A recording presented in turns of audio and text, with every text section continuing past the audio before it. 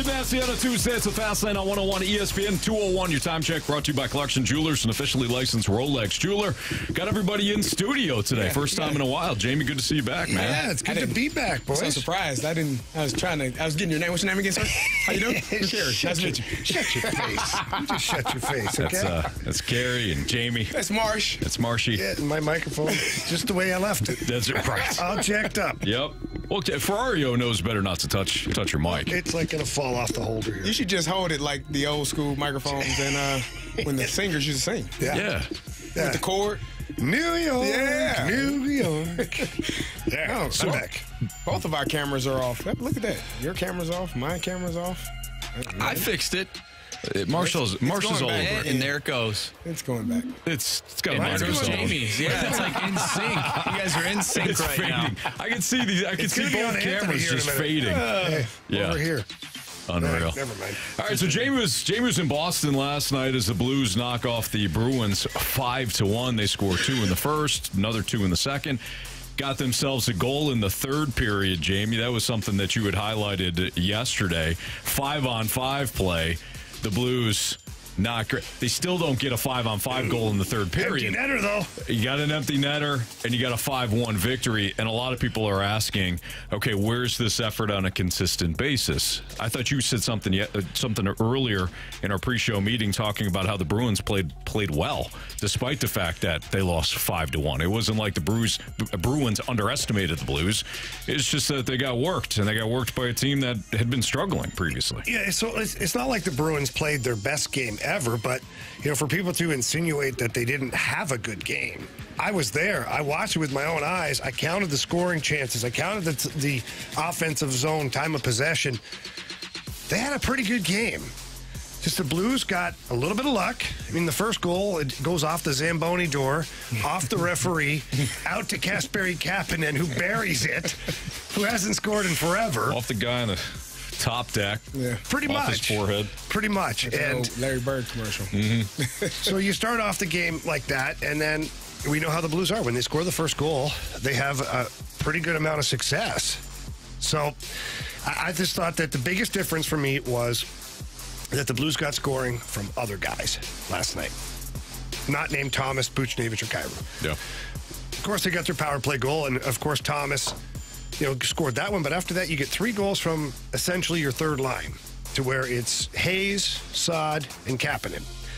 And they played really well together. So that's the biggest thing for me is if you go back throughout the course of this season, and let's say you get a little more scoring consistency from your second, third, or fourth line, things are probably looking a little different for you. Sure. Because you were so top-heavy for a while. It was like Thomas, Booch, Kyrou, or power play. If they don't score, well, we're screwed. Good luck. Or if Binnington doesn't pitch a shutout, then it's going to be a tough game. So that was the biggest difference for me. So when I was watching, and this is what I was going to say in the room earlier, this team feels like if they score first, the energy levels are extremely high. Like there's a confidence and a belief because they trust their goalies. I don't know where that's coming from. It's loud, though. I'll find it. Something talking in the back. Like, what's going on? Carey's watching a movie. Clearly. If they score first and then score again, the confidence level goes through the roof. It's like, well, we trust our. Why are you creeping around like that? Like because he's looking at my camera that's back against the wall. The camera's had a few wobbly pops today. Stay hot, everybody. Yeah. But no, if they score first, their confidence is through the roof because they trust their goalies. They trust that those are the best players on the team, in my opinion, Binnington and Hofer. They have been pretty much throughout the entire year. So if you are able to score first, you trust that these guys are not going to allow you to lose a game. But if you get scored on first, it's like, oh, man, our best players are giving up goals. What are we going to do? And it feels like that's the mindset. Yesterday, they played with the energy, the effort. They were skating hard. You could actually, I think that's probably the most frustrating thing for me. When you can see the difference in how guys are skating and how much effort they have in comparison to games prior to last night. That, to me, that should never be questioned. Yeah. But at times it is. I think a lot of times, too, the effort looks poor because the execution isn't there. And, you know, if I drag it into the football realm of things, let's say everybody's working hard, you're trying, but your quarterback's he's not on his game with the wide receivers. And every pass is just a little off or it gets dropped. Right? So the effort is there because those opportunities are sitting there for receptions or touchdowns, but the execution stinks. Yeah. And then it looks like, oh, what a horrible effort by the team. But not necessarily true. It's just that the execution wasn't as good as it needed to be. And in hockey, the game is such a fluid game, not fast lane fluid, truly fluid, to where there's motion at all times. Guys are moving all over the place. And if your execution isn't good offensively, if it isn't good defensively, it can look like you're not trying. Right. If you're in the wrong spot at the wrong time, it can look like he doesn't care. Yeah. No, he just made a mistake. He was actually, maybe he was trying to work too hard to get to a spot, or he wasn't working smart. Yeah. So when it comes to these guys here, being on this, 8 or 9 day road trip, you get to experience the highs and lows, not with these guys because we're not playing on the ice with them, but you're around them enough to see their body language. And there was a heavy amount of frustration with this group. And there was a lot of guys that were wanting to work hard, wanting more, wanting to produce, but it wasn't happening, so the frustration grows. And you end up with this push and pull kind of scenario to where you have certain guys that are pulling in one direction because they think that's the solution to the problems. You have another group of guys that are pulling in a different direction because they think their way's better. It's not that people aren't trying, it's just not a group effort that is going in the same direction. Right. And that's where the head coach and the coaching staff have to try to help, and they do. They're the guys that are constantly reminding the team of what the systems are, what the expectations are, and just how to execute properly, or demanding the execution. But when it's not in sync, if it's not done the right way, it can look bad. It can look like teams don't care, when in fact that may not be completely accurate. Jamie, Joel Hofer stopped 36 of 37 shots in that victory last night. He was nearly perfect. He allowed just one goal. That was to David Pasternak early in the third period. Picked up his first win in over a month. The 23-year-old 0-3-0 in his last 4 appearances. He's got an .893 save percentage over that span. He's 11-11-0 on the season with a .915 save percentage and a 279 goals against average. I think the kid has played very well this year. Technically, though, what are you seeing? I like it a lot. He's a big dude. I think he's 6'5". He uses his size effectively. He's not a busy goalie, quiet in the crease, and his rebound control is exceptional already at a young age. His puck handling skills are exceptional as well. The best thing that happened for Joel Hofer and the best thing that happened for Jordan Binnington is being paired together, because Joel Hofer doesn't have to step in with these crazy expectations of stealing games. He's allowed to enter the NHL at the proper pace, and the Blues were able to shave some games off early in the season because Joel Hofer was learning. He was maybe a little overwhelmed at times. So then Binner got thrown in a lot. Now, did it affect Binner? Yeah, it did. It was probably overworked at the time, but now it's paying off. Now you're seeing Jordan Binnington, who's getting a couple of nights off on this road trip out of 5 games, but Hofer played 2. You got like that, your ratios are good, and now the team is confident in both guys. Last night, Joel Hofer made some saves, man, that were oh my, really solid saves. And that's huge for a team. You get a couple of big saves early in the game. Braden Shen gets a penalty in the first shift of the game. And you had to go to work there. And that's tough for a goalie. He hasn't felt any shots yet. The defense hasn't played. You end up with bad line combinations because your penalty killers are out there early in it. But I thought Joel Hofer, in the way he played, it was able to calm things down for the rest of the team. And from there, you could just see them starting to gather some momentum, building their confidence. And Joel Hofer, he's been great. And I think that they're the perfect goaltending tandem. The Blues will take on the Kings pregame right here on 101 ESPN at 5:30. That's tomorrow. So Blues Kings pregame 5:30 right here on 101 ESPN. Today, we do have the West Coast Championship. It's a late tip-off, but we will have the game 8 o'clock tonight as Gonzaga takes on St. Mary's in that tournament championship. The winner, of course, will have the automatic bid into the NCAA tournament. A couple of finals from college basketball early today. You had Fordham beating Davidson in overtime 71-63, and UCF blowing out Oklahoma State 77-62. Right out of halftime, Notre Dame up 50-39 on Georgia Tech. So the ACC, Big 12 tournaments starting as well. Some of these smaller tournaments, of course, wrapping up. And then you've got SLU taking on Rhode Island today at 3:30. That's going to be the first round of the A10 championship. We'll keep an eye on all these games. We will be at Ballpark Village on Thursday. You can tackle your 314-day plans with the Battlehawks this Thursday, March 14th at Ballpark Village. Celebrate all things STL with a free 314-day Battlehawks Town Hall event with head coach Anthony Becht and the Battlehawks brass. This event is completely free to attend. We'll feature fan-favorite activities, ticket giveaways, exclusive merchandise, live music, and more. Plus, us, the Fastlane, will be broadcasting live from 2 to 6, courtesy of Sumner One. Find all the details at 101ESPN.com. Is it time to start the Victor Scott conversation? I mean, like, really ramp it up with him breaking camp as your starting center fielder. What? We'll get into that next on 101 ESPN.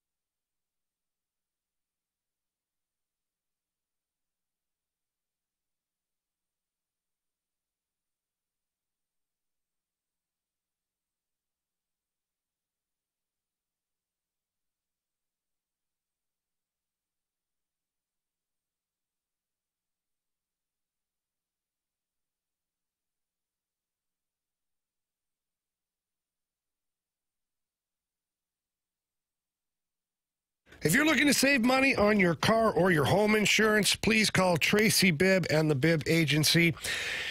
With the Bibb Agency, you're going to get that personal attention from your agent that you deserve and that you require. Look, it's super stressful when something actually happens, and when you can't get a hold of your insurance agent to help you walk you through all the entire process.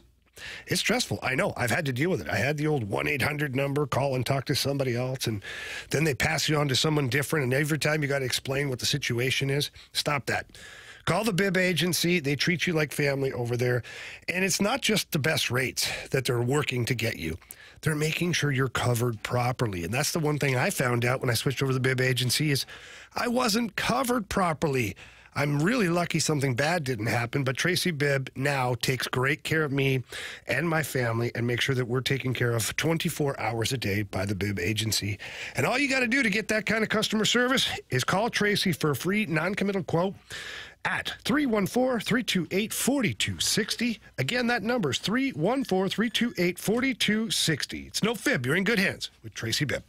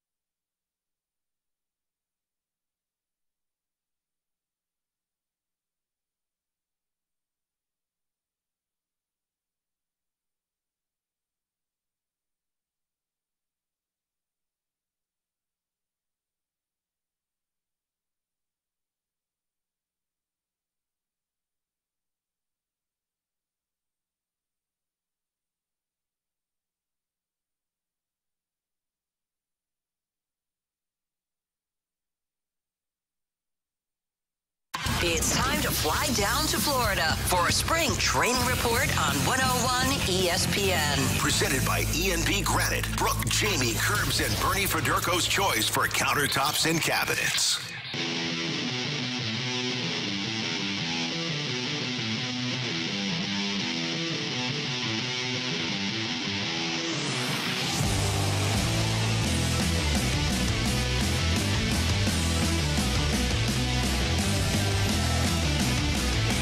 Time to have a serious conversation about Victor Scott breaking camp with the Cardinals. Here is the center fielder today. Reached base 4 times in 4 plate appearances. He had a bunt single, a single up the middle, a single up the middle, and then he was hit by a pitch. Probably because he was red hot. So you got to send a message to the youngster, I think. Oh. Hit him in a spring training game. Say, hey, we're going to take control of this game. I don't hate it. No? I don't hate it. It's good for the young man. He'll battle through that. You should have charged him out. Yeah. He's also... Yeah. Probably. He got called out. He's being tested. You set a standard as well. He's being tested. They hit you. When you do nothing, they just keep doing it. And they'll hit him again. We used to call that, you have to serve justice at that point. Absolutely. Even if you don't want to. He's also advanced on a steal, a wild pitch, and scored twice. I would like to see this kid break camp with the Cardinals. It doesn't mean you can't send him down, but there are many variables that have changed here since the start of spring training. The number one variable being that Tommy Edman is not going to be ready, and we don't know when he's going to return after having surgery in the offseason. You have a few things. You have Donovan that you can't play in the outfield yet because you don't know if you can throw the ball far enough yet. Sure. You have Lars that's out where he got hit by a car in the outfield there. He's got broken ribs and something else that happened. Which that's not going to be an easy one. I've had broken ribs. Guess what? They still hurt me. Yeah. I sleep too long on one side, and my ribs are jacked up, and it's like, this is 30 years later. Mm-hmm. Never mind trying to swing a baseball bat. Mm-hmm. And then the last part of it is Tommy Edman out. Mm-hmm. And then maybe one more is Dylan Carlson not wowing anybody. There you go. So there are several variables that lead you to say, why wouldn't you give him an opportunity? Defensively, yeah, but he'll start his clock, Anthony. Yeah, well, and who cares? And there's Cardinals fans that are saying that. Say, hey, he won't break camp because they want to manipulate his service time. For what it's worth, the Cardinals have not been one of those teams. They have started the clock on young players before. Now I know they sent down Jordan Walker last year, but there have been times where the Cardinals have had an opportunity to manipulate service time, and they haven't. So if you have a need, which the Cardinals do, and you have a player that is ascending, why not have him break camp with you? I'm all for it. I'm here for it. Defense, speed. We don't know how he's going to adjust to big league pitching, but that was going to be the case even if he was projected to come up. Yeah. This season. I'm for it because of what you talked about in the outfield, and we continue to talk about the importance of defense, and if our pitchers continue to give up a lot of hits, you're going to have fielders that can get to balls. Mm-hmm. It's just part of the game. And so I think it's going to be – I think it's good for him. I think it's good for the team. And I think if you have him in center field, it allows you to move Tommy Edman back to second base, which is where I would love and prefer for him to play. I feel like he played center field out of necessity, because he was your best center fielder in terms of getting the balls. Maybe not the strongest arm, but he was going to be able to cover ground and get balls that were in those gaps. Victor Scott can do that as well, and maybe even better with a better arm, stronger arm, more arm talent. And you can put your Gold Glove second baseman back at second base, which makes your defense better all the way up the middle. It's not as good, and this is no knock against Nolan Gorman. This is no knock against Brendan Donovan, who has 18 gloves. He does a fantastic job. We love and appreciate what he's able to do. But Tommy Edman is a better second baseman than those two. And if Victor Scott is a better center fielder, your defense up the middle is outstanding now. And you'll worry about, now left field, we're still trying to figure that out. When Lars does come back, Lars can play left field. Alec Burleson is hitting the ball well. When? Yeah. Alec Burleson is hitting the ball well. Stick him out there. No. Don't worry about it. No. I don't need my plow horse in left field. He lost like 15 pounds. Put on, he's built up better than he was last year. Which when you lose weight, you tend to run a little bit faster. So usually, a little bit less stress on your knees. You get to move a little bit better. So these are all, and his swing. Hey, I'm not putting that guy anywhere in the outfield. I'm sorry. Yeah, I have no choice. Chance. I'm with Jamie. You do have a choice. So you're going to have a guy that is raking, sitting on the bench, just watching baseball. DH. He could DH. Then you're going to have Nolan Gorman as your DH because Tommy Edman is going to be at second base. He can play first base when Goldie needs a day. But that's down the road, though. You would have Lars Nootbaar back at that point. If we're assuming in this scenario. And we're assuming that Lars is hitting the ball as well. Again, I'd rather have Victor Scott in center and move Dylan Carlson over to left field. Is he going to hit? Who cares? He can play defense. So then that's the problem that you get one or the other. And that's the problem. That will be the problem with this team. You're either going to have great defense and guys that aren't hitting well at the plate, or you're going to have great guys hitting well at the plate and not so great defense. Which one is more important? Carey, we can still put Burleson in at DH. But if I need Burleson's bat, that means the rest of the lineup isn't hitting either. Like if I absolutely need his bat in the lineup, that means other guys aren't pulling their weight that are my offensive horses. Yeah, that means Contreras, Arenado, Goldie, Walker, Gorman. These guys are doing nothing at that point. And that's an even bigger problem. That's a problem in itself. Yeah, if those guys aren't, you're not going to win. Exactly. If you're sitting there relying on Burleson instead of those guys, that's where I'm like, Yeah. I think you guys are slighting old Burley. I think he's fine offensively. I think he's fine as in the outfield, for what he is. I saw enough. I did too. My eyes are still bleeding from what I witnessed last year. I like offense. I don't know if you guys know that. I like guys that hit the ball hard and hit far. I saw something to me. I saw the Cardinals. Dylan Carlson doesn't do that. I see it. Never mind. I saw the Cardinals punt defense a year ago for offense. It didn't work out overall, especially early on. I'd rather have this team be sound defensively. That's because the pitching was not up to par. True. Pretty Alec It's not been great so far. Where are we at? Matthew Liberatore gave up, had 7 hits and 5 earned runs in 4 innings. Is anybody pitching well? No. Michaelis had one start. He did okay. One good start. They were like out of the starters or projected starters. Holy smokes! Everybody has had a blow up moment. I mean, everybody's 2 innings, 4 hits, 4 runs. It's not good. The only person that I've seen that has stepped on the mound and came away with no runs given up, other than Matthew Liberatore a few weeks ago, was Jamie when he threw out the first pitch. Yeah, but that was months ago. I know. That was during the regular season. Libby was a great guy. He was a lot bigger than I thought, actually. Sure. Got close. I'm like, geez, this guy's pretty big. Yeah.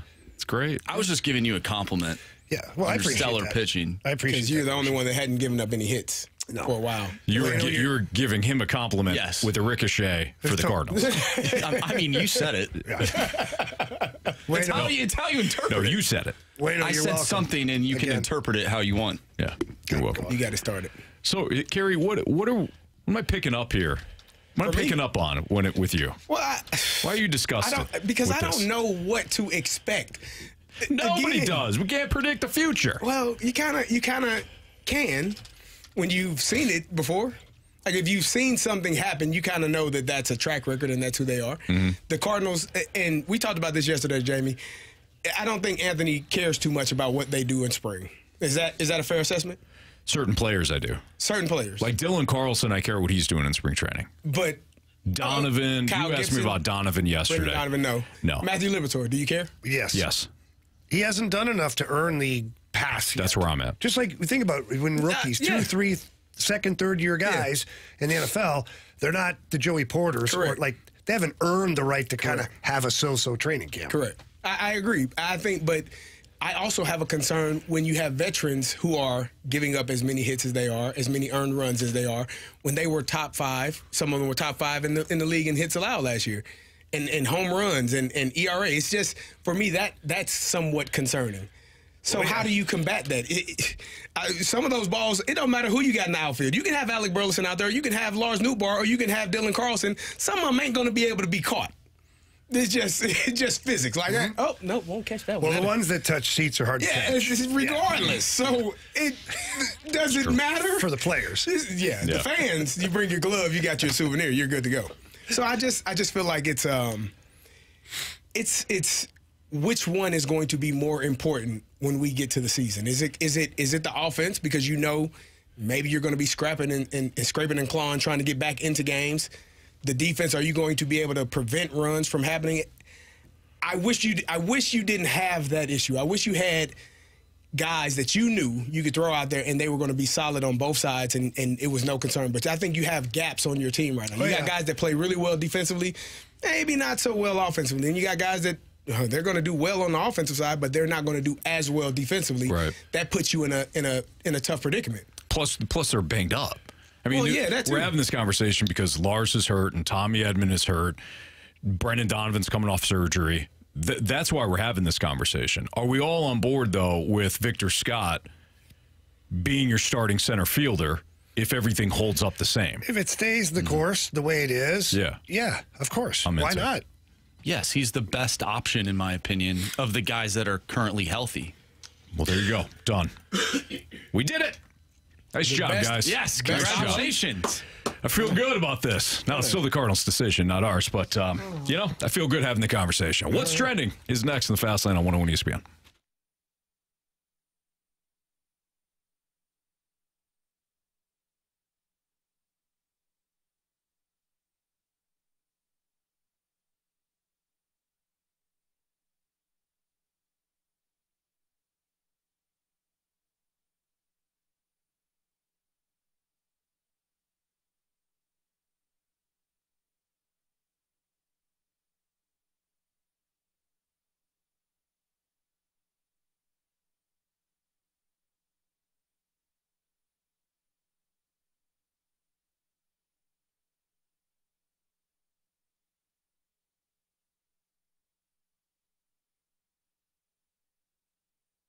All right, boys, FanDuel, America's #1 sportsbook. They've always got great things cooking over there.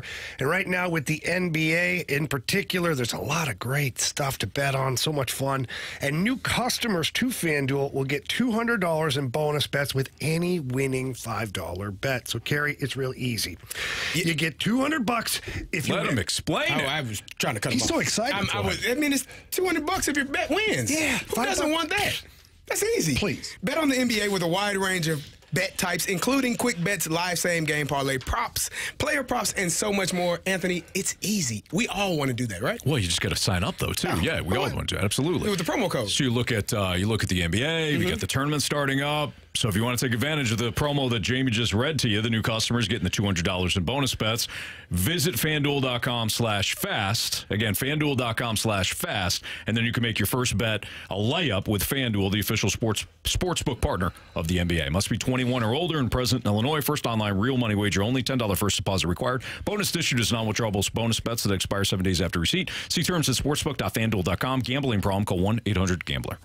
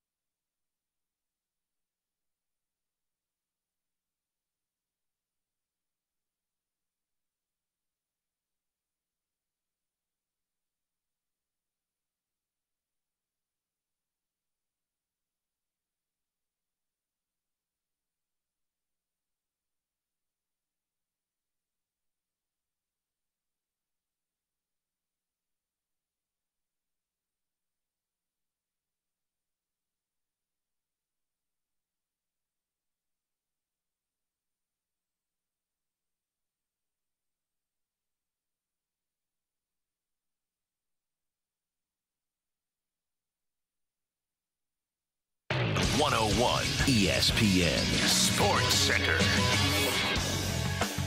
I'm Andrew Marsh. It's time for a Sports Center update driven by Johnny Londoff Chevrolet, Johnny Londoff Autoplex. The Blues defeat the Boston Bruins 5-1 last night. They'll take on the LA Kings tomorrow. Pregame starts at 5:30. Puck drop is at 6:30, and you can catch all the action right here on 101 ESPN. We'll talk with Joe Vitale later in the show in the 5 o'clock hour, so make sure you stay tuned for that. Once again, Blues Kings tomorrow night right here on 101 ESPN. The Cardinals are currently taking on the Red Sox right now.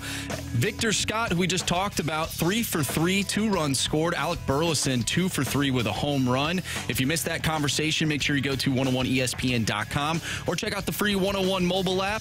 Just head to the podcast page. You'll find all of our interviews and full shows there. And it's all brought to you by Dobbs Tire and Auto Centers. Tonight we have the West Coast Championship college hoops for you. Tip-off is at 8 o'clock. Listen to that right here on 101 ESPN. We have What's Trending coming up next right here in the Fast Lane. I'm Andrew Marsh. And this Sports Center update is driven by Johnny Londoff. Find your roads and shop 24/7 at Londoff.com and LondoffAutoplex.com. Are you kidding me?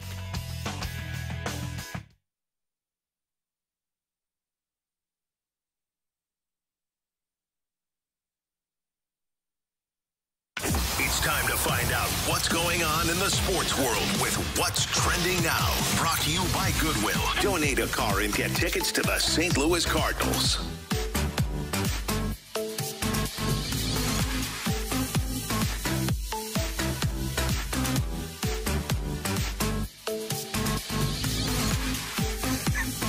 Welcome back to the Fast Lane here on 101 ESPN with Child 1, Child 2, and Child 3. I'm Andrew Marsh, and it's time for What's Trending. What's so funny, gentlemen? A lot of truth to that. Jamie was just telling Carey about something that he thought Carey would like. Yeah. And Carey agreed. Yeah. And then Anthony was dancing. Yeah. We were smiling because we're happy. It's a joyful day. The weather is nice outside. What more could you ask for? Blues won last night. Yeah. Cardinals Thrilled. Cardinals spring are training. Yeah, they're winning. They're winning. Now. For now. Still time. Yeah, 7-5. They're up 4-1 yesterday. No lead to safe. That was yesterday. It's a new day. It is a new day. 6-8 in spring training. They're not going to win the Grapefruit League this year, huh? Oh, no. Oh, good. We won it last year. Yeah, it didn't work out. Different mindset. They're trying new things. Yeah. Guys, big news for me. Got a quarterback? No, actually, we had a running back, though. Yeah, you do. Aaron Jones, baby. You got a QB, too, for your Vikings. An old Minecraft head. You got Sam Darnold. You got he's Aaron still seeing Jones. Justin Jefferson. Yeah. That is the makings of a pretty good offense. T.J. Hawkinson. Good defense. Slow down. Jordan Addison. You got to have a quarterback. Marshy, how frustrating is it going to be when you have all these pieces in place and Sam Darnold throws 3 picks a game? I don't know. I definitely won't be wearing Sam Darnold's shirt. I don't know if his head would fit on this shirt. Minecraft. Probably not. Square, They're just going to like draft that. a quarterback. You're going to draft a I quarterback. know, but it's going to be Michael J.J. Penix. McCarthy. No. Or it might be. It might be. So, Hey, J.J. McCarthy's the best quarterback in Michigan football history. Just ask Harbaugh. If you don't go by the results, it's true. Well, they won a national championship, Andy. Elvis Gerbach won a national championship, too. Oh, Elvis. Elvis is in the building. Oh, boy. Elvis Gerbach, that's your comeback? Really? Wasn't he the You could have quarterback? said Brady. You could have said, he how won many a other national guys could you have championship. picked? Brady Elvis didn't win was a the- national Elvis was championship. the friggin' he was the Gerbach. quarterback when they won the national championship.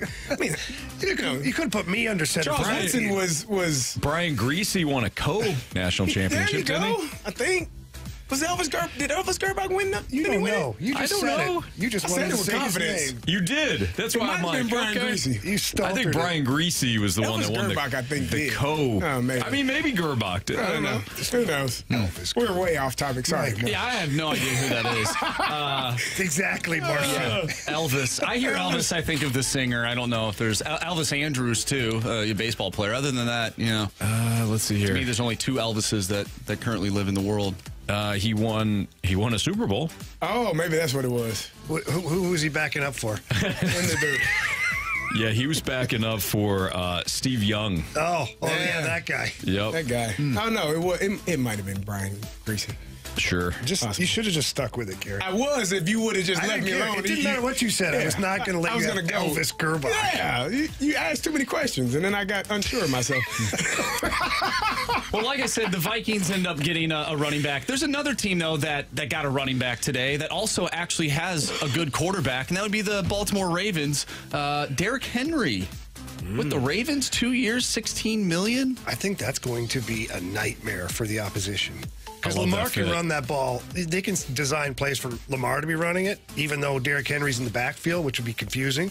But they also design, obviously, a whole bunch of plays for Derrick Henry to run the ball. That's going to be scary. It really is. I kind of like all the running back fits thus far. How about the running back swaps? Mm-hmm. I don't understand. Some of them are nothing but lateral moves. The Josh Jacobs one confused me as well. Outside of he's a little bit younger. That's the only difference, in my opinion, because Aaron Jones, and he was banged up a little bit last year, but Josh Jacobs was banged up, was it last year? Didn't he get hurt last year or the year before? Last year he got hurt as well. So because 2 years ago he led the league in rushing. Yeah. So I don't know, man. I guess it's just a matter of preference. Mm-hmm. But I do like the fits, and I do actually like and am happy that running backs are getting signed and getting their opportunities because they are a vital part of a lot of offenses. And Anthony, if you decide to run the ball, if the Baltimore Ravens decide to run the football, they probably beat the Kansas City Chiefs. But they said, no, we're going to throw the ball. And not run it, and let our quarterback be the leading rusher in the game. I just like that they have J.K. Dobbins always hurt. Then it's like Gus Edwards. It's some combination of Gus Edwards. Mitchell did a great job, but then he gets hurt. Now you got Derrick Henry. Downhill running. Sign me up. It's a good compliment for what they want to do. I like the fit, too, for Saquon Barkley going to Philadelphia. Minnesota needed a running back. You know that Aaron Jones is going to be fired up to face the Packers twice a year. Mm-hmm. I like all the running back fits thus far. What about Austin Eckler and the Washington Commanders? That's fine, too. It's fascinating. Dan Quinn is going to want to run the football. So he'll get plenty of opportunities. Although Austin Eckler wasn't a great, between the tackles runner for that. So I do think they need maybe a compliment to him, too. He did a lot in the passing game and was able to he did a lot. He did really well up until last year. Last year, when they got the new coordinator, it just wasn't the same. It wasn't the same fit for him. But I think they have Brian Robinson Jr. there still. They kind of get two of the same. Brian Robinson's not as explosive. Yeah, he can be bored between the tackles, and Austin Eckler can be your. Antonio Gibson just left to go. I think you're with the Patriots. Yeah, I think so. And so it's a lot of movement. Texans are trading for Joe Mixon. That's a good fit. Boy, for them. It goes to show you too. So Cincinnati, if they wind up trading T. Higgins, it goes to show you how vital that window is when you're not paying the QB. Yes, because as soon as you pay the QB, you think about it, they lost both their safeties last year. Jesse Bates went to Atlanta. Von Bell went to, I believe, Carolina. So they lost both of their starting safeties. This offseason, they had to trade Joe Mixon. Who he didn't, he's kind of running down. But he didn't have a great year last year. They didn't use him a whole hell of a lot either, man. Anthony. You got to give him the ball. But the bottom line is you can't pay him. You can't pay everybody because you're paying Joe Burrow and you're paying Jamar Chase. Isn't T. Higgins Joe Burrow's buddy? Didn't they go? No, Jamar Chase did. Jamar Chase. Yeah. That's right. Okay, sorry, my bad. I got them at LSU. Yeah, I thought to myself because last year, Jamar Chase was lipping off too. He said a few things about not getting the ball enough and things like that. Like every wide receiver, I think there's 7-11. They're always open. Any number one wide receiver. Yeah. They gonna bitch if they're not getting the ball. You can target them 15 times, and they're like, hey, what happened to the other 15 times? I was open. You threw the ball 30 times. I'm always open. I got targeted 15 of those. I don't understand. Where are we at? What are we doing? Yeah. Guys, Matt Rempe, who we just saw the Blues play against, he plays with the Rangers last night. Threw a pretty big hit with his elbow. But NHL player safety will have a hearing today for the elbowing of Jonas Siegenthaler. And that was the same guy he hit about a week ago who got blown up. Yeah. So not great for him and not great for Matt Rempe, who's been everywhere since he's been a Ranger. Yeah, so I got to see this guy firsthand when we played the Rangers in New York, and this guy's a problem. He's a problem. He's 6'7". He gets around the ice real well. Like he can skate. He's got a real good knack for timing the hits, for angling guys into bad areas so he can get the hit. And obviously he can back it up if you want to throw the gloves down. The problem is the youngster's a little confused right now. He's going out every game trying to have some kind of a massive impact. And when you do that, you start to operate outside the lines of the rules. And he's done it a couple of times now. And this one here, I think he's going to pay for it. I think that he's going to get 2 or 3 games for this.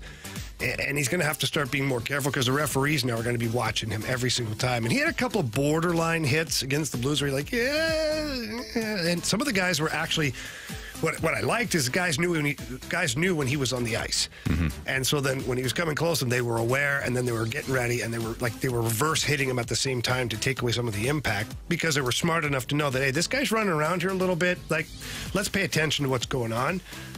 I like the kid's energy. I like his willingness to engage physically. The Madison Square Garden, by the way, which is an incredible spot. I mean, the world's most famous arena. I absolutely love going into that barn. They're chanting Rempe. And every time this guy touched the ice, the volume of the building went up. And he's played 8 games, I think, maybe 9 now with the last night's or 2 nights ago. Mm-hmm. This kid is like owning New York City. He's just got to dial it back a little bit on the stupid stuff. Like last night after the hit, he gets Curtis McDermott one to fight him. He obviously was not in the mood to fight, or he's still nursing some of the black ice that he's got going on there. But he doesn't fight, and then he gives the waving to him, like bye-bye after he gets thrown out of the game. Like, okay, just dial it back. Just dial it back. Because what's going to happen is someone's going to really hurt him. Mm-hmm. Somebody like Curtis McDermott who doesn't really care is going to just wait when he's not even looking, just smoke him. Yeah. You got to be careful. I was hoping Colton Parayko would fight him the other night in front of the crease. Well, Colton did a good job there, man. Oh, yeah, he did. That's my inner, I just wanted to see it. Well, I was actually really impressed with the aggressiveness of Parayko at that moment. Because once he stood there and he kind of bumped into Binnington, Parayko didn't hesitate. Grabbed him immediately and went wasn't going to fight with him, but got him 20 feet away from the net in a hurry. For me, that's good. If a guy's instincts are that way, then that's what you want. Yeah. Like I've always said before, in a split second if a guy's going to fight or not.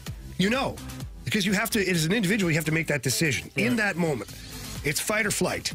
And when guys don't react right away in a way that's positive, you're like, okay, he's scared. Or he's not willing to do it, or he doesn't have it in him. Yeah. And that one there, not that Colton Parayko was going to drop the gloves with him, but he grabbed him and, drove him right out of there. And then they did kind of get heated a little bit. And what Colton Parayko doesn't realize is that had they dropped the mitts, Colton Parayko would be just fine. Mm-hmm. Has 6'6" with as strong and as big as he is. He's bigger physically than Rempe is. He's not taller, but he's bigger than he is. He could have handled him just fine. I have no doubt Colton Parayko would have been just fine. That's Jamie Rivers, Carey Davis, Andrew Marsham, Anthony Stalter's Fastlane on 101 ESPN. A lot of the national chatter today following the frenzy in the NFL, the free agent frenzy yesterday, is that why would this team go with this quarterback over just trading for Justin Fields? And I think we're missing kind of a big component to that question. We'll tell you what that is next on 101 ESPN.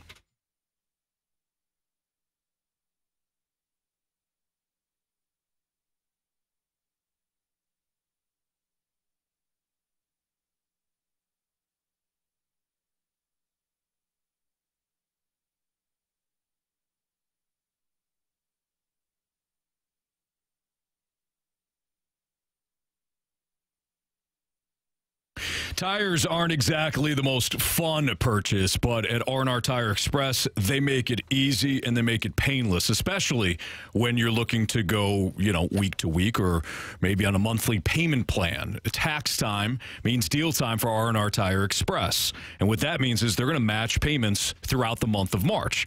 So when you pay 1 week, R&R Tire Express, they pay 1 week on all new tire and wheel installs, again, now through the end of March. When you pay 2 weeks, R&R Tire Express will pay 2 weeks. You get the idea. And R&R Tire Express, they're great. They don't just, you order the tires and okay, we'll see you when it comes to the payment plans. Here you go. We're going to drop them off at your front door. Good luck putting them on. No, not at R&R Tire Express. They offer flexible payment options, plus the peace of mind coverage that includes free tire installation, free rotations, free flat repair, and more. The best part, everyone's approved, no credit needed. So if you want new wheels, you need new tires, you can go to R&R Tire Express R&Rtires.com, I should say, R&Rtires.com, to request a quick quote while they're matching payments on all in-stock tires and wheels at R&R Tire Express. You can also call at 1-833-ROLL now. Tell them Stalter sent you.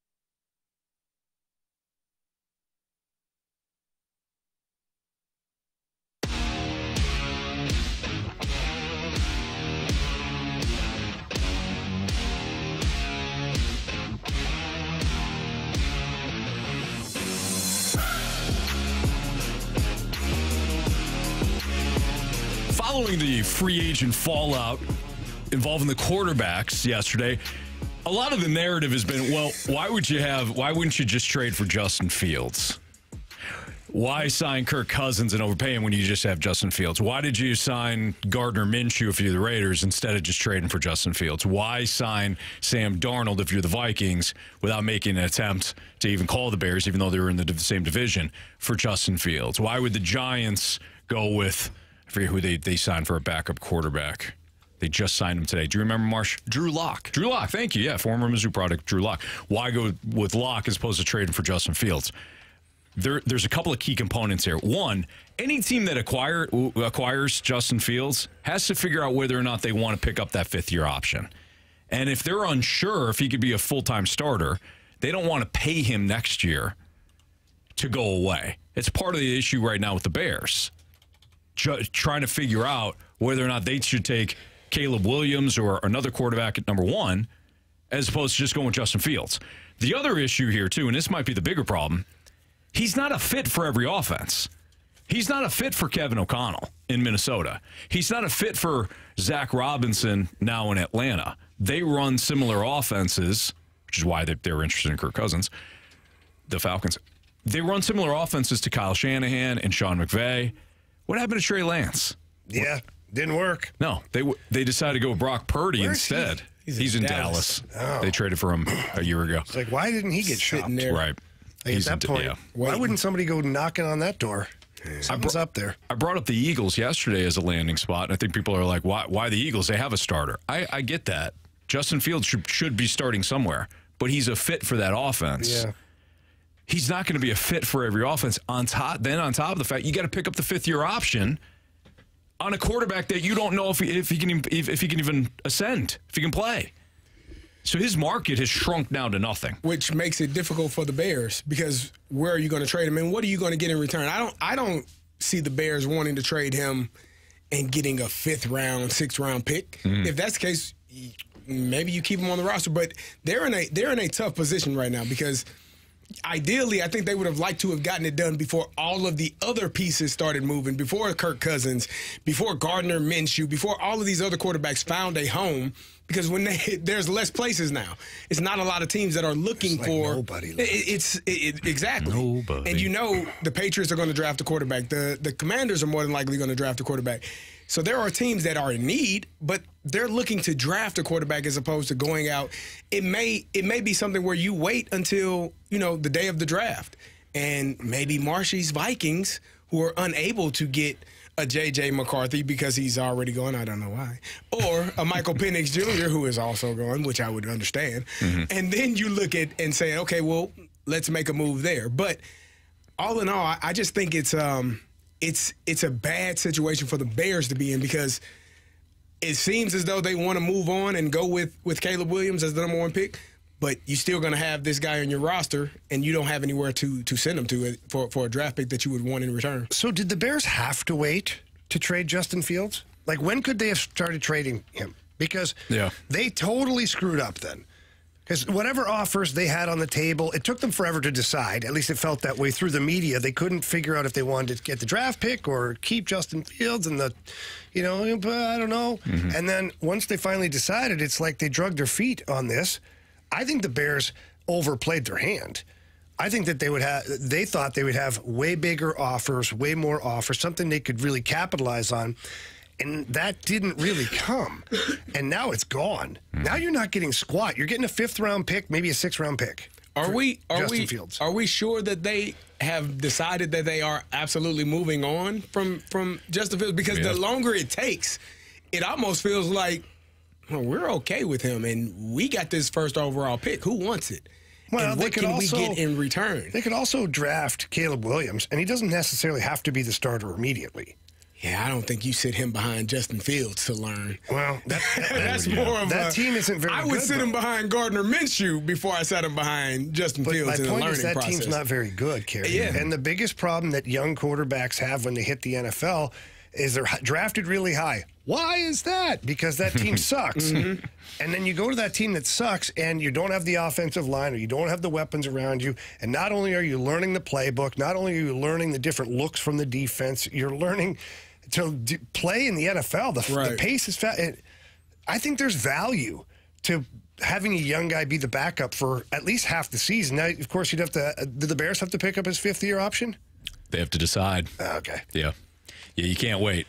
They have to decide this season. Because this is his 4th year. Yes. Yeah, but they could play him in his 4th year and not pick up his 5th year. They could, yeah. So then goes back to what I said. Maybe it's not a horrible idea to just go ahead and draft Caleb Williams, play it out with Justin Fields, let him go. Because if a 5th or a 6th round pick is what you're looking at, let him go. Right. You could just say, hey, one of you. If you're the Bears, you could say somebody's going to get desperate. Somebody's going to lose a starting quarterback. Yeah.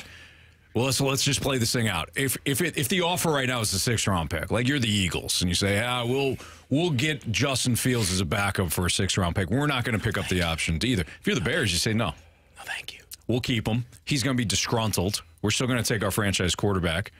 Caleb Williams or whoever, and then roll. Yeah, but then at that point, I'd say, hey, Justin Fields, I know your feelings are hurt. Right. Why don't you do me a favor and go play really friggin' good so somebody So then I wants could you. trade you. Absolutely. I feel Vladimir like Tarasenko style. the longer this plays out, the more it feels like they don't necessarily want to move on from him.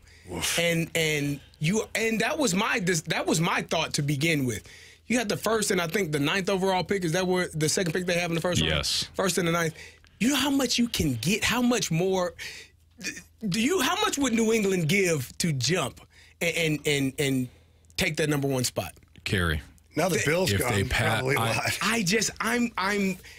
The longer it plays out, the more it feels like, we're good where we are. And you all are clamoring to get this number 1 pick. There is a haul. It's more of a haul to get than they will ever get for trading Justin. Yeah, but then they're stuck Fields. with Justin Fields. They've already passed on Mahomes. Oh, If they pass on the next, they essentially passed on, when they traded the number 1 pick last year, they essentially passed on C.J. Stroud. They've already passed on franchise quarterbacks. Why would they want to keep a guy that no one else wants? What does that say? The rest of the league is telling you exactly what they think of Justin Fields. I wouldn't be surprised. Which makes sense why the Bears will keep him. Yes, there you go. You beat me to it, Marsh. You and I had the wheels spinning at the same time. This Bears team's going to screw it up, let's be honest. The Blues, there's a key statistic, not even a key statistic, kind of an interesting stat that might suggest the Blues are better off just investing fully in their offense. We'll tell you what that is next on 101 ESPN.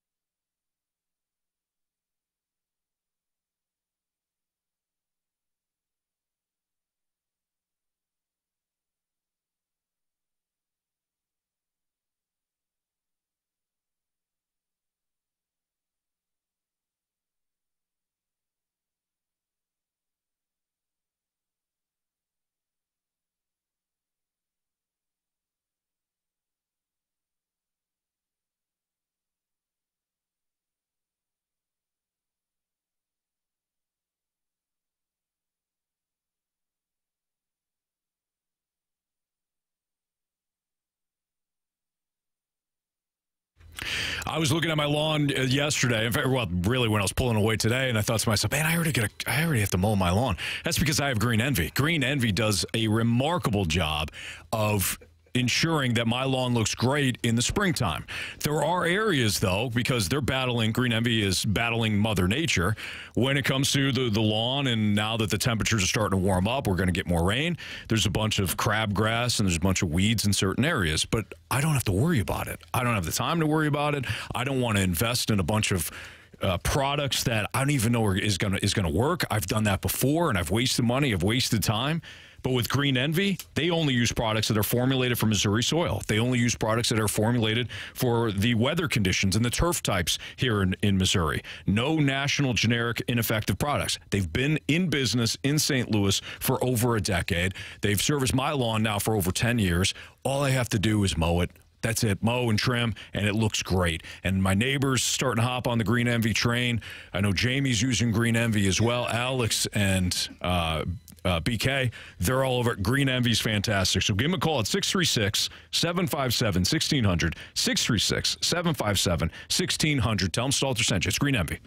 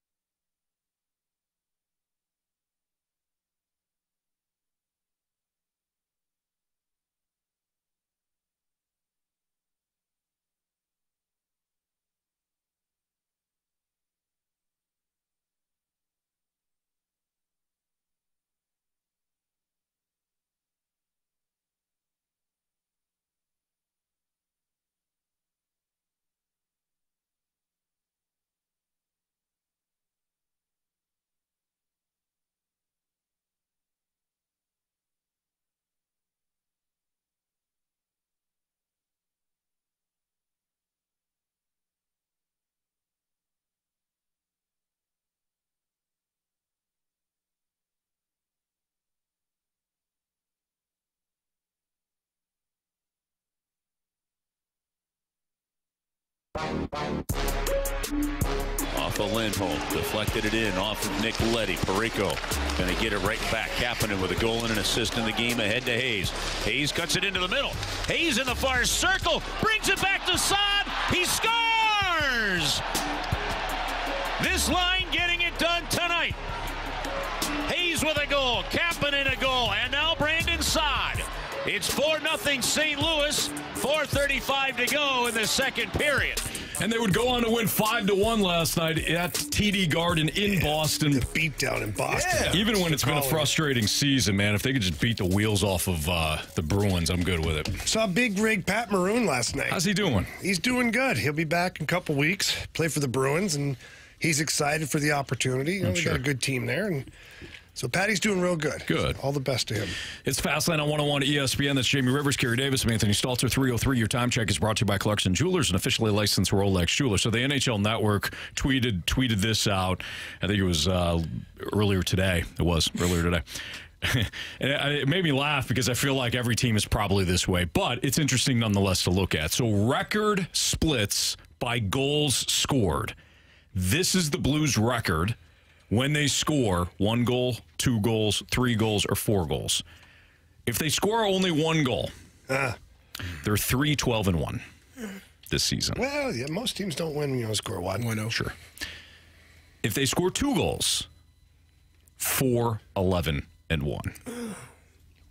If they score 3 goals, and it's got to be like exactly 3 goals, they're 5-2-1. If they score 4 or more goals, the Blues are 21-1. Wow. So just score 4. So just score 4 or more and just you're good. Score 4 more. Again, I'm sure every team has got similar splits. But Marsh pitched the thought of, well, should maybe they invest in their offense? I would say no.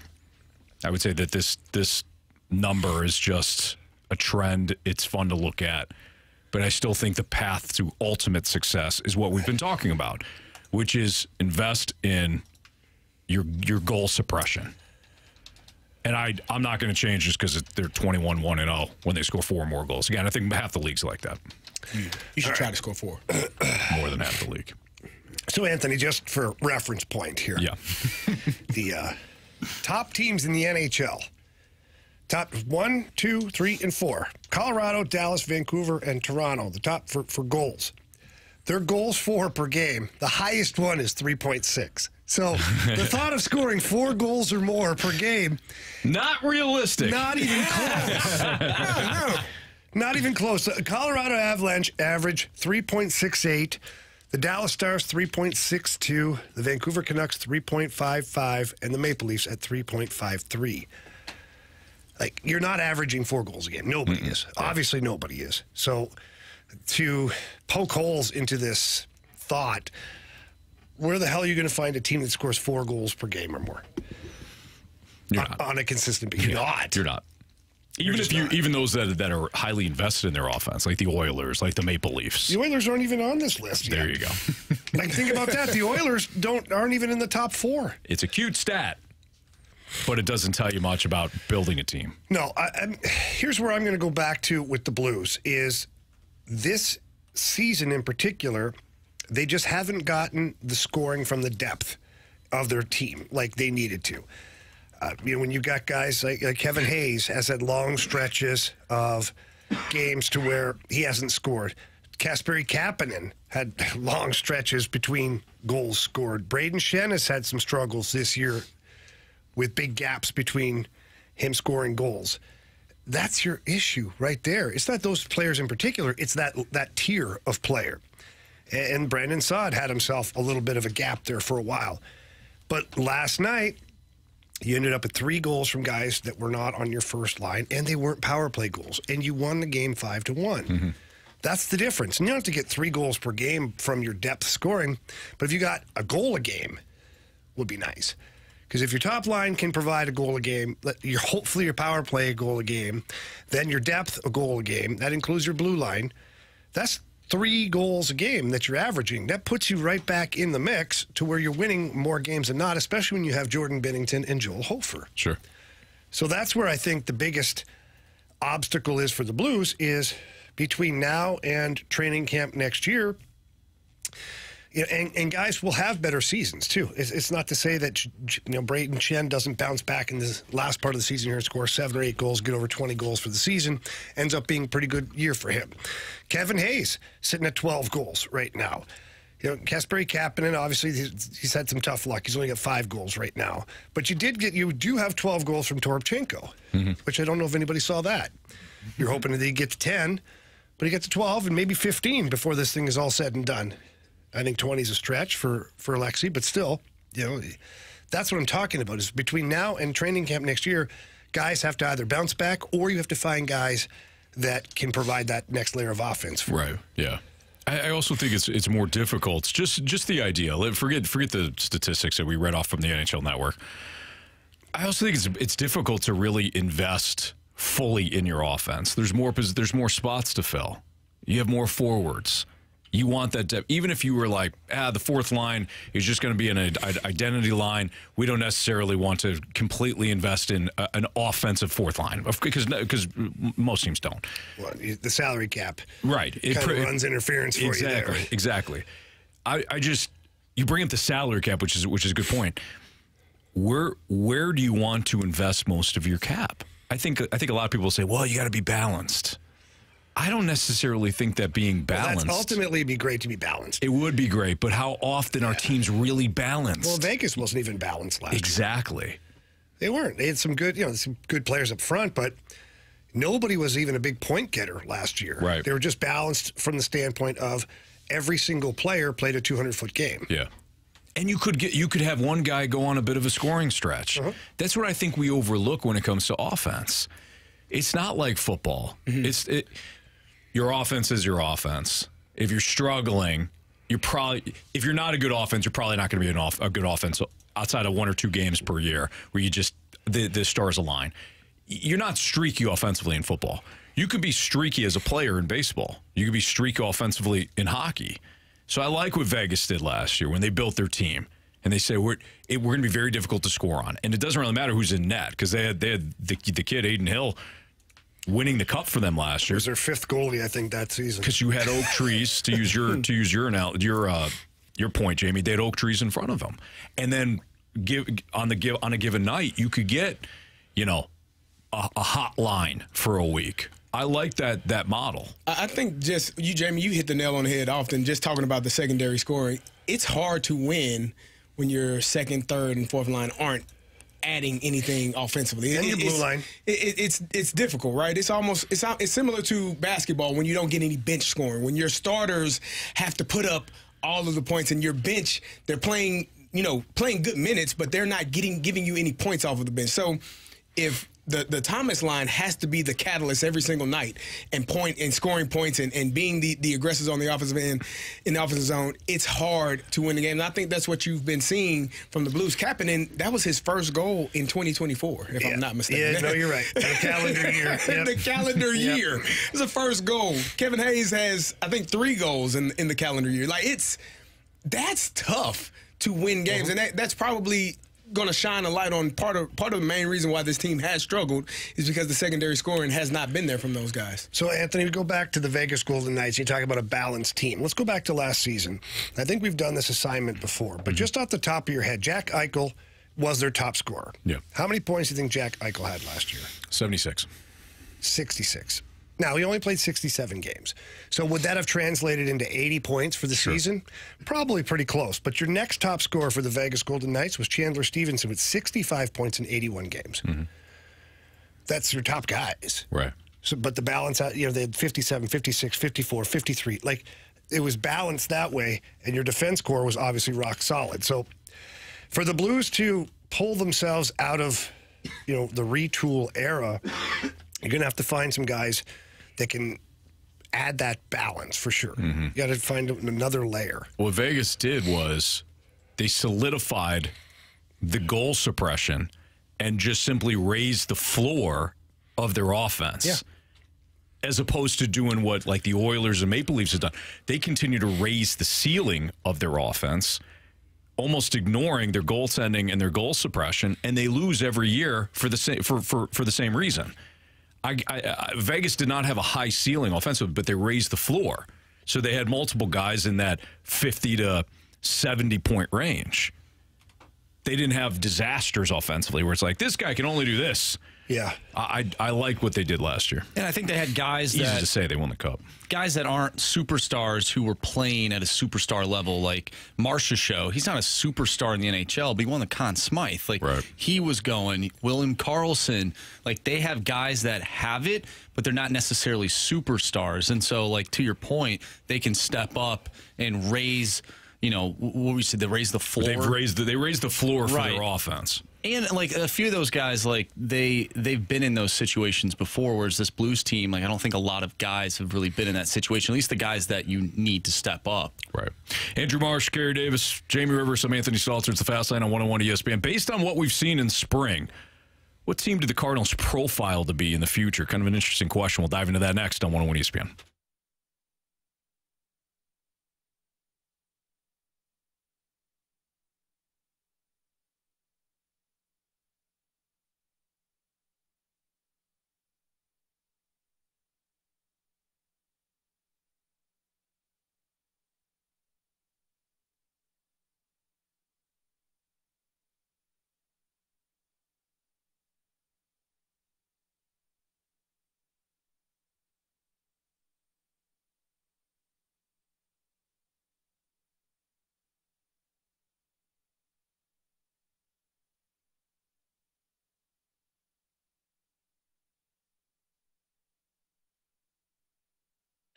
Anthony, as we get older, things change. It's just a way of life. It just happens, right?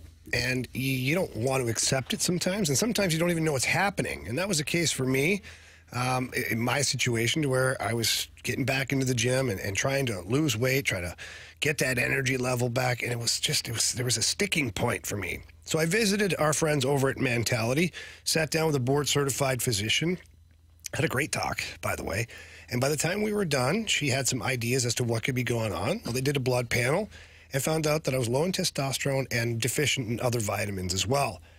Now that I'm on my program, I absolutely love it. I've got tons of energy. I'm getting better sleeps. I'm getting better workouts. I'm getting more stuff done during the day. I'm so glad I visited Mentality. I don't know if, Jamie, if you were like me too, but I was chasing kind of the supplement craze. Let me just go out there. I'll do a bunch of research. I'll spend a whole bunch of money on supplements, and you have no idea what actually works for you. Mm-hmm. You know, and again, if you're anything like me, you kind of take the shotgun approach, and it's like, I'll just do this. I'll do that. Oh, I read something else. I need this vitamin.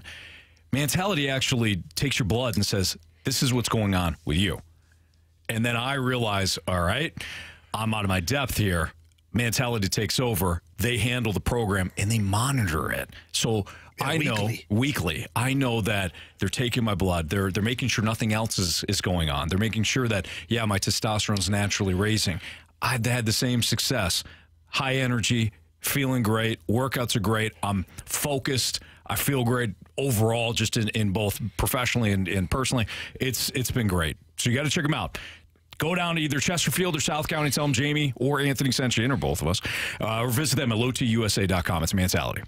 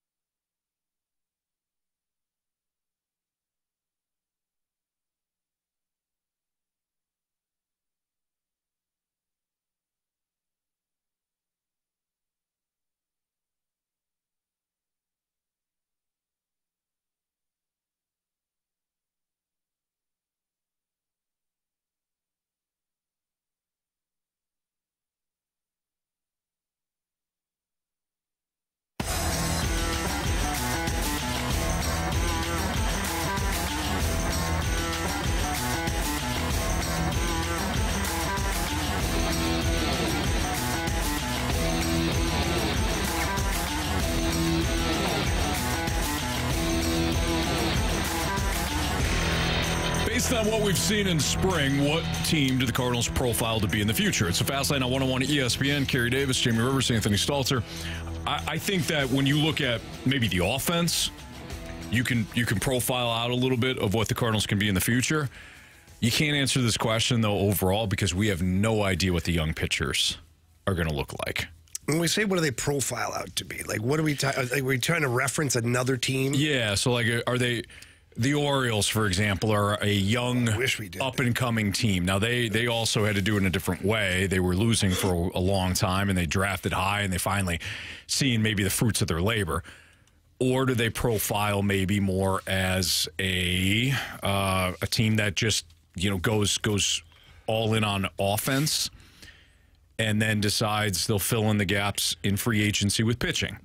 The Cubs did that under Theo Epstein when he took over. He acquired Anthony Rizzo from the Padres, but then everybody else came through the draft.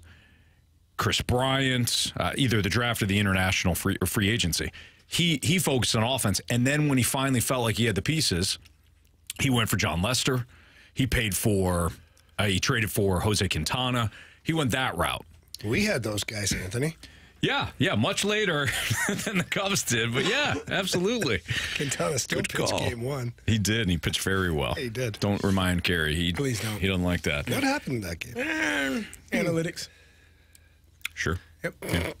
Anyways, what do you guys think? Honestly, based on not only what we're seeing in spring, but just the roster farm.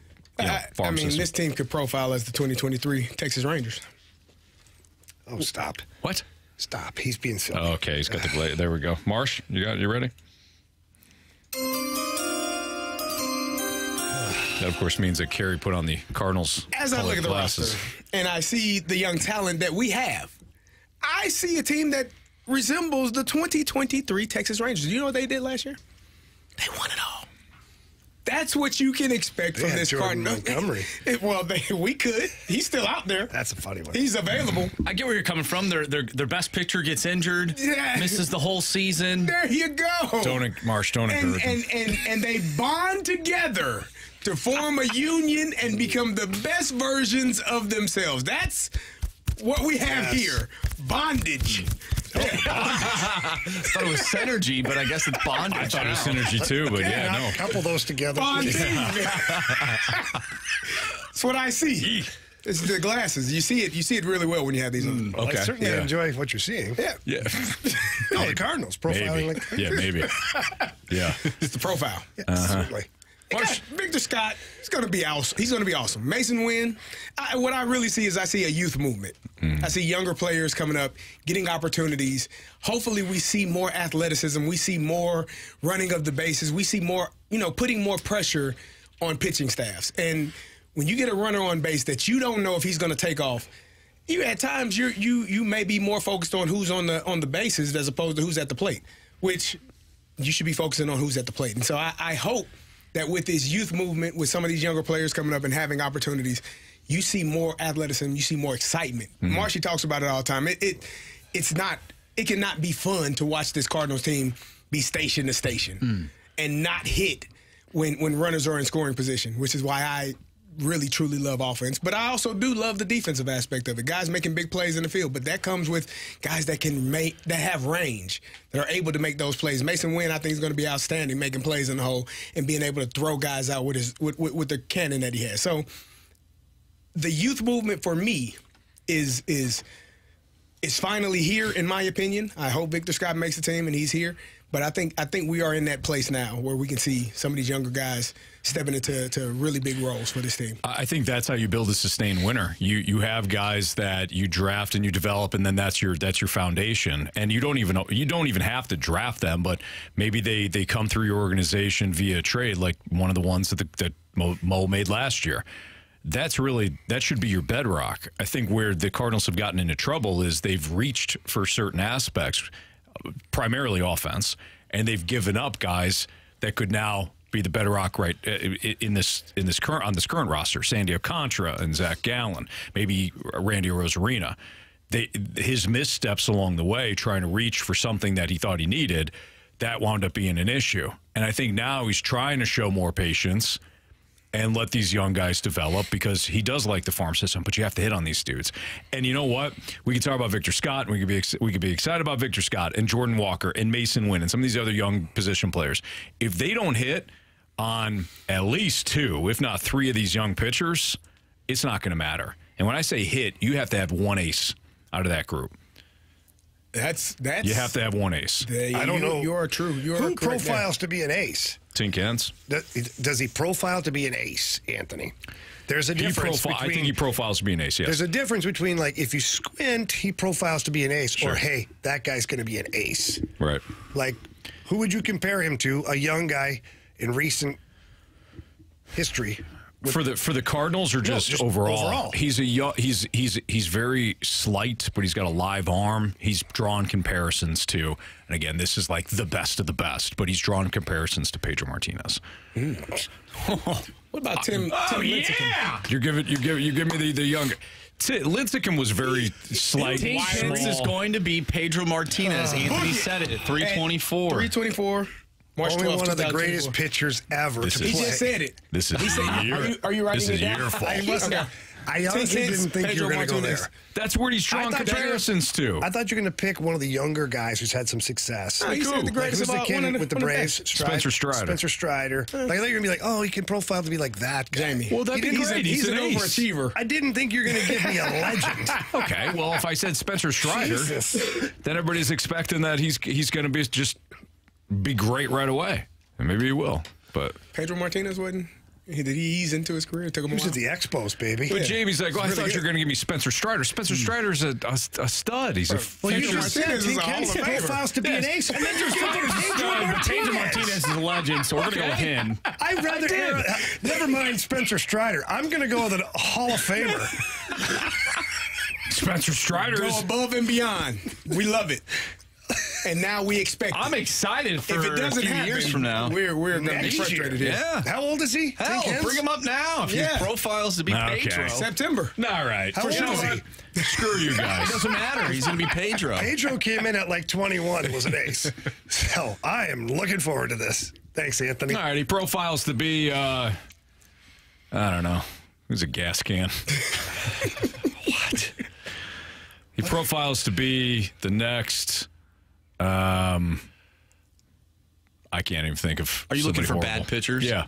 No. I mean, we got. Well, never mind. No. You stop that. What was the name you thought of? I mean, just never mind. Okay. I don't want him to be bad. I want him to be good, but I don't want to be expecting Pedro Martinez here that's soon. the expectation, and it's been set, and we're here. Yep. 324. You. It happened. They need an ace. There you go. This is the kid that profiles to be an ace. Let's do it.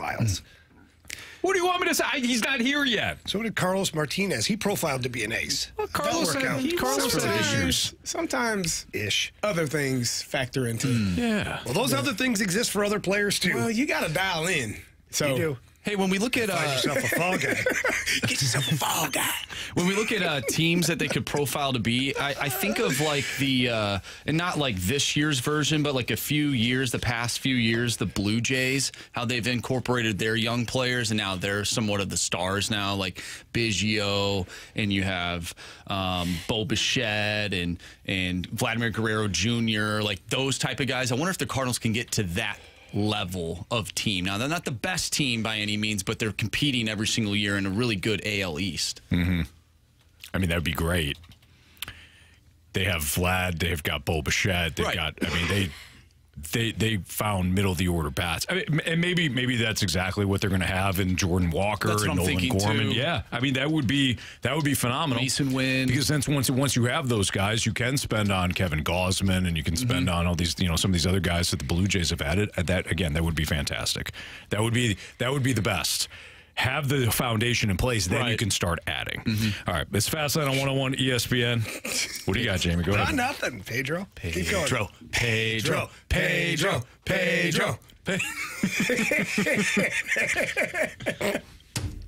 know what's going to happen? This kid's going to be a stud. And Jamie's going to be like, yeah, nobody had this guy as any good. Don't worry, Anthony, I wrote it down. Thank you. Yeah. Like my chances better. What's that? What? Are You Sold is next. If you have an Are You Sold, 314-399-9646. I don't want to hear anybody saying I'm negative, by the way, on the Cardinals either from here on out. Positive statement. Delusion. Thank you. Yeah, delusion, naive, all goes in the same basket. Are You Sold next on 101 ESPN.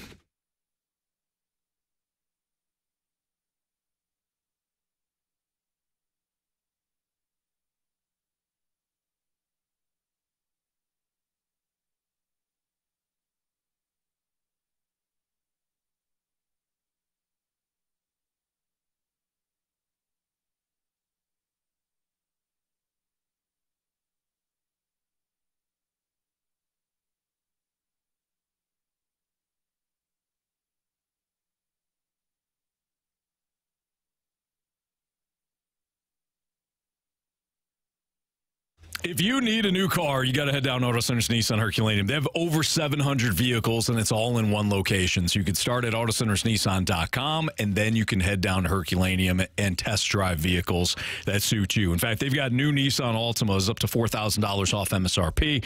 You can finance for only $499 down and $499 a month for 84 months. They've got great financing options for everyone, whether you have good credit or bad credit. It doesn't matter at Auto Center's Nissan Herculaneum. They're going to make sure that they're taking care of you. That offer on the new Nissan also includes a 30-day new car return promise. What this is that they promise that you're going to love the vehicle. If you don't, within 30 days, you can bring it back and they'll refund the price for you. Complimentary lifetime warranty, complimentary 1-year maintenance as well, gives you peace of mind knowing that you're taken care of with that vehicle as soon as you drive off the lot. You could service it right there at Auto Center's Nissan Herculaneum. They got the best service department that you're going to find at any dealership. So head out to Herculaneum, or again, check them out online first at AutoCentersNissan.com. Tell them Stalter sent you.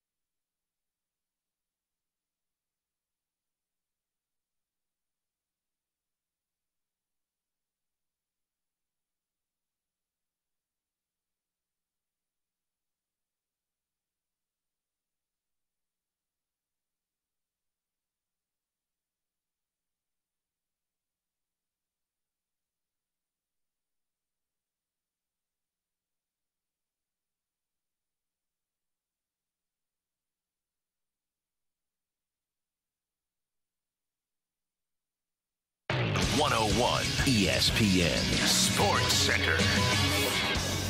I'm Andrew Marsh. It's time for a Sports Center update brought to you by Saliga Heating and Cooling. The Blues defeated the Boston Bruins last night by a final score of 5-1. They'll take on the LA Kings tomorrow. Pregame starts at 5:30. Puck drop is at 6:30. And you can catch all the action right here on 101 ESPN. We'll talk with Joe Vitale in the 5 o'clock hour, so make sure you stay tuned for that. The Cardinals defeated the Boston Red Sox today in spring training, 8-6. Victor Scott went 3 for 3, 2 runs scored. Alec Burleson 2 for 3 with a home run. Matthew Liberatore pitched 4 innings, gave up 7 hits, 5 earned runs, and he struck out 5. Tonight, we'll have the West Coast Championship for you. College hoops tip-off is at 8. But coming up next, we have Are You Sold? So if you have an Are You Sold statement you want to send to us, do so using the Air Comfort Service text line 314-399-9646. Are You Sold? Coming up next. I'm Andrew Marsh, and the Sports Center update is brought to you by Saliga Heating and Cooling, independent American Standard Heating and Air Conditioning dealer.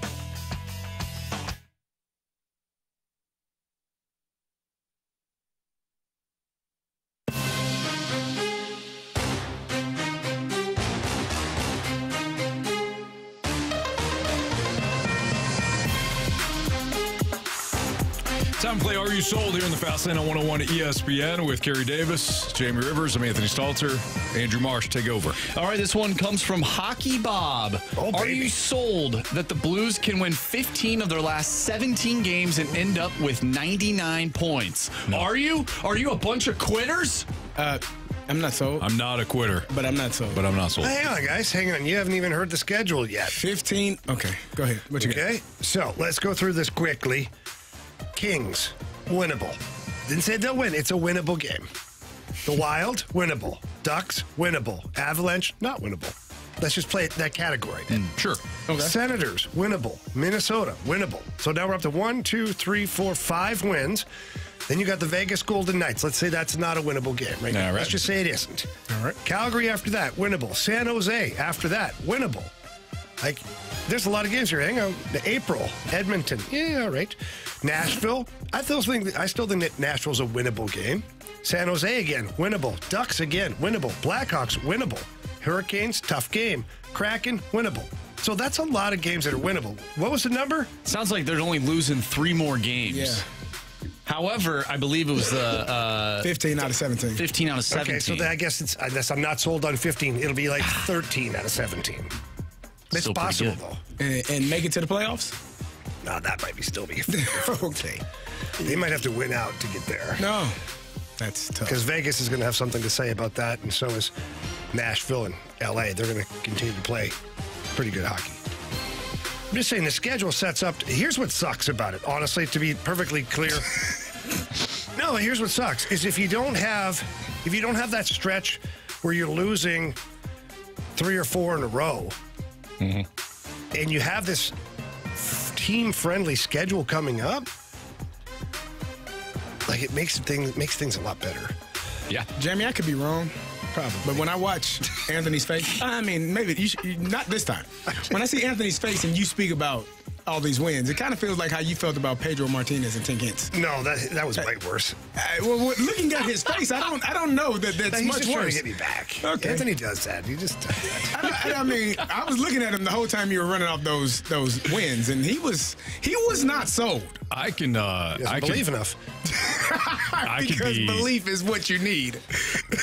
I could be The hell with everything. Anthony else. blamed the entire fan base for not believing enough one time. That's because they're blaming us for not for the Blues not getting Matthew Tkachuk and the Cardinals not getting Juan Soto. Like if you're gonna blame us, I could get a little crazy too. Believe. We got a text from Anthony. The 314. Jamie is so delusional. This team is trash and super inconsistent. Yeah, they're all winnable if you're a good team. The Blues are not. Oh. Well, that's your opinion. And you're welcome to it, but yeah. I just mean there's some winnable games there. Quite a few winnable. Doesn't mean they're going to win. I didn't say that's a win. I didn't guarantee a victory. I said winnable. It's a winnable game. Now you got to go out there and win it. Yeah. Speaking of winning a bowl game, from the 618, does Kirk make Atlanta a Super Bowl contender? No. It makes what?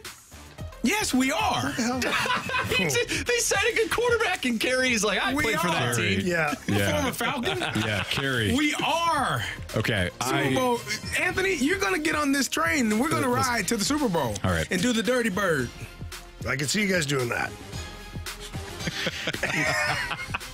Listen, Carey, while your form is impeccable on the Dirty Bird, if you are going to hop on board here as a former Falcon player, and now you're all in on the Falcons, which I appreciate because we do need plenty, you know?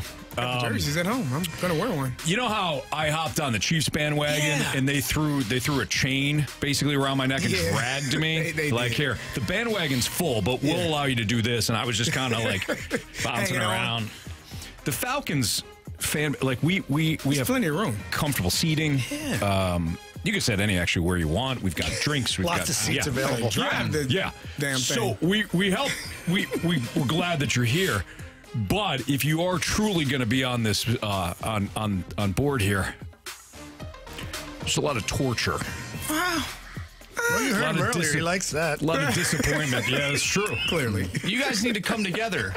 Like Carey said, it was bondage. Yeah, bondage. Bondage. Yeah. I thought it was synergy. Yeah, I thought it was synergy too, but apparently not. Not in Carey's world. Well, listen. Yeah.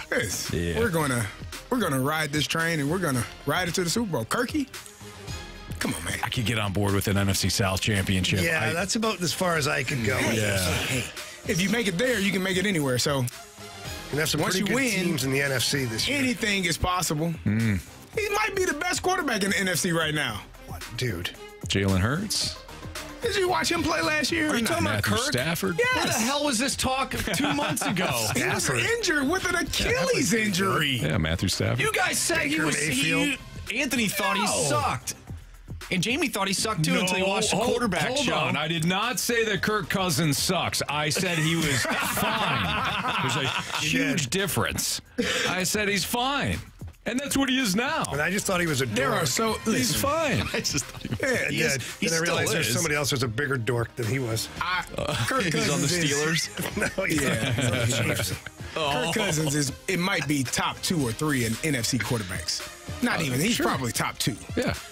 Carey has Kirk Cousins versus Russell Wilson in the Super Bowl this year. Let's go. It's a win-win. It's a win-win. In what, Madden? Can't lose. Madden. Can't lose. Tecmo Bowl. Yeah. Can't Even lose. then. You said you shame on you. You said What do the you mean Steelers shame going to be on me? 9-8. He's turning on you, Anthony. Yeah. The hell are you doing? Yeah, I think that's That's pretty reasonable. They'll be like 8-1 or something. No. Yeah, you got to throw a tie in there. That's That's good for one of those. 12-5. I thought I was being kind, giving you a 9-8 record. I gave you the Got a division. healthy. Well, yeah. Got You're Patrick mad. Queen and healthy T.J. Watt and Cam Hayward. Yeah. Have you seen our defense? I you're think the talking about the defense is Steelers. great. Yeah, they're not winning I'm a the division. Steelers. I'm a Steelers fan too. Yeah, I know you are. But got they're his not two winning. teams. They're He's got not two winning. Carey's one team away from having the same amount of teams as Jamie. That's right. That's right. On my way. See, it feels good, doesn't Yeah, it? it's a win-win. I do have a third one. It's the Chiefs. Oh boy. Anthony has his second too. There you go. I thank the Chief. I thank Chief Nation for allowing me to be dragged behind on their bandwagon. I had a lot of They fun. didn't really allow you. You just hooked your chain. That's what I'm. Yes. You kind of running behind. You were I just did. trying to keep up as fast He as looked you like could. Tobey Maguire in Spider-Man 1 when he's like slapping the bus. And Certainly, that was me. And then I got on the bus, and then they told me basically to get off. And I'm like, okay, I'm going to find a seat anyways. It's fine. And then I said, thank you for You your. change yourself to the seat. It wasn't I very did. fair. Yeah. And then I said, thank you for basically no hospitality, but I had a lot of fun. And then I let it go. Which I thought was the right thing to do. And then I traveled And now back you're- on down now the you're road back- to Miseryville. You're back down in Flowery Branch, That's correct. Falcons facility. You're revving up. Getting ready for old Ready to number 8. roll. I think Kyle Pitts gives up that number. 8. Oh. If I'm He Kyle hasn't Pitts, really I'm like, done much, so hey, you what got difference enough. does it make? That's true, too. Give me a new number. Glad you're here. What number do you want me to have? Hell out of this jersey. Pick the number for me so that you So can you find know me. where I am. Yeah, exactly. Oops. let's do one more here. Let's stick with football from the Get my 636. papers away from the desk here. Yeah. Another concussion. Oh, Anthony came up with force one time, just about buckled himself. He did. I kept going, though. Looks like you're doing an Oklahoma drill with the desk. Oh, no. Pretty It was much. bad. The desk won. Yes, it's it. It got lower. Low man wins. That's right.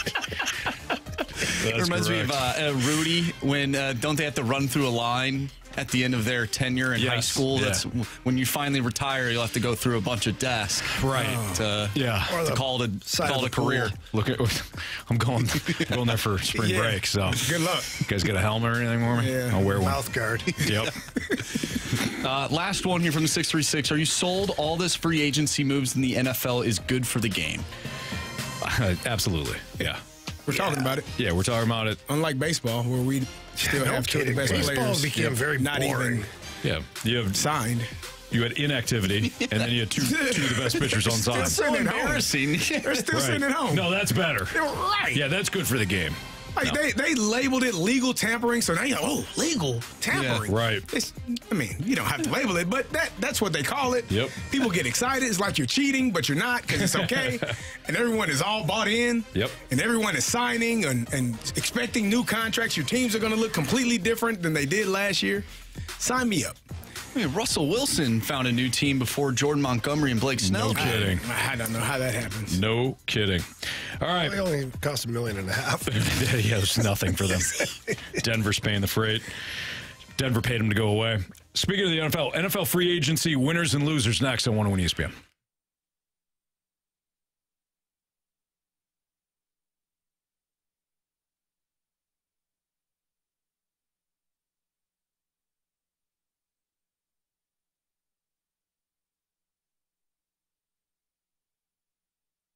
Went down to the Missouri Athletic Club earlier today on my way into work and got my workout in, showered up, then went right down the street. It's part of my daily routine. I enjoy going down to the Missouri Athletic Club. You heard Jamie and I talk about earlier before, mentality and feeling great, and it's part of the healthy lifestyle now that I wasn't necessarily living a couple of years ago. But when it comes to the Missouri Athletic Club, they also have great events throughout each month. The West Class does a great job of providing different things to do for the family. So now that Easter's coming about, they'll have different Easter family events at the Missouri Athletic Club. If you go downtown, they do a great job holding kind of the swankier events, and they do a tremendous job of hosting those events downtown. But the Missouri Athletic Club, so many things to do, not only from a single standpoint, but a family standpoint as well. I love the MAC. It's my MAC. It's Missouri Athletic Club.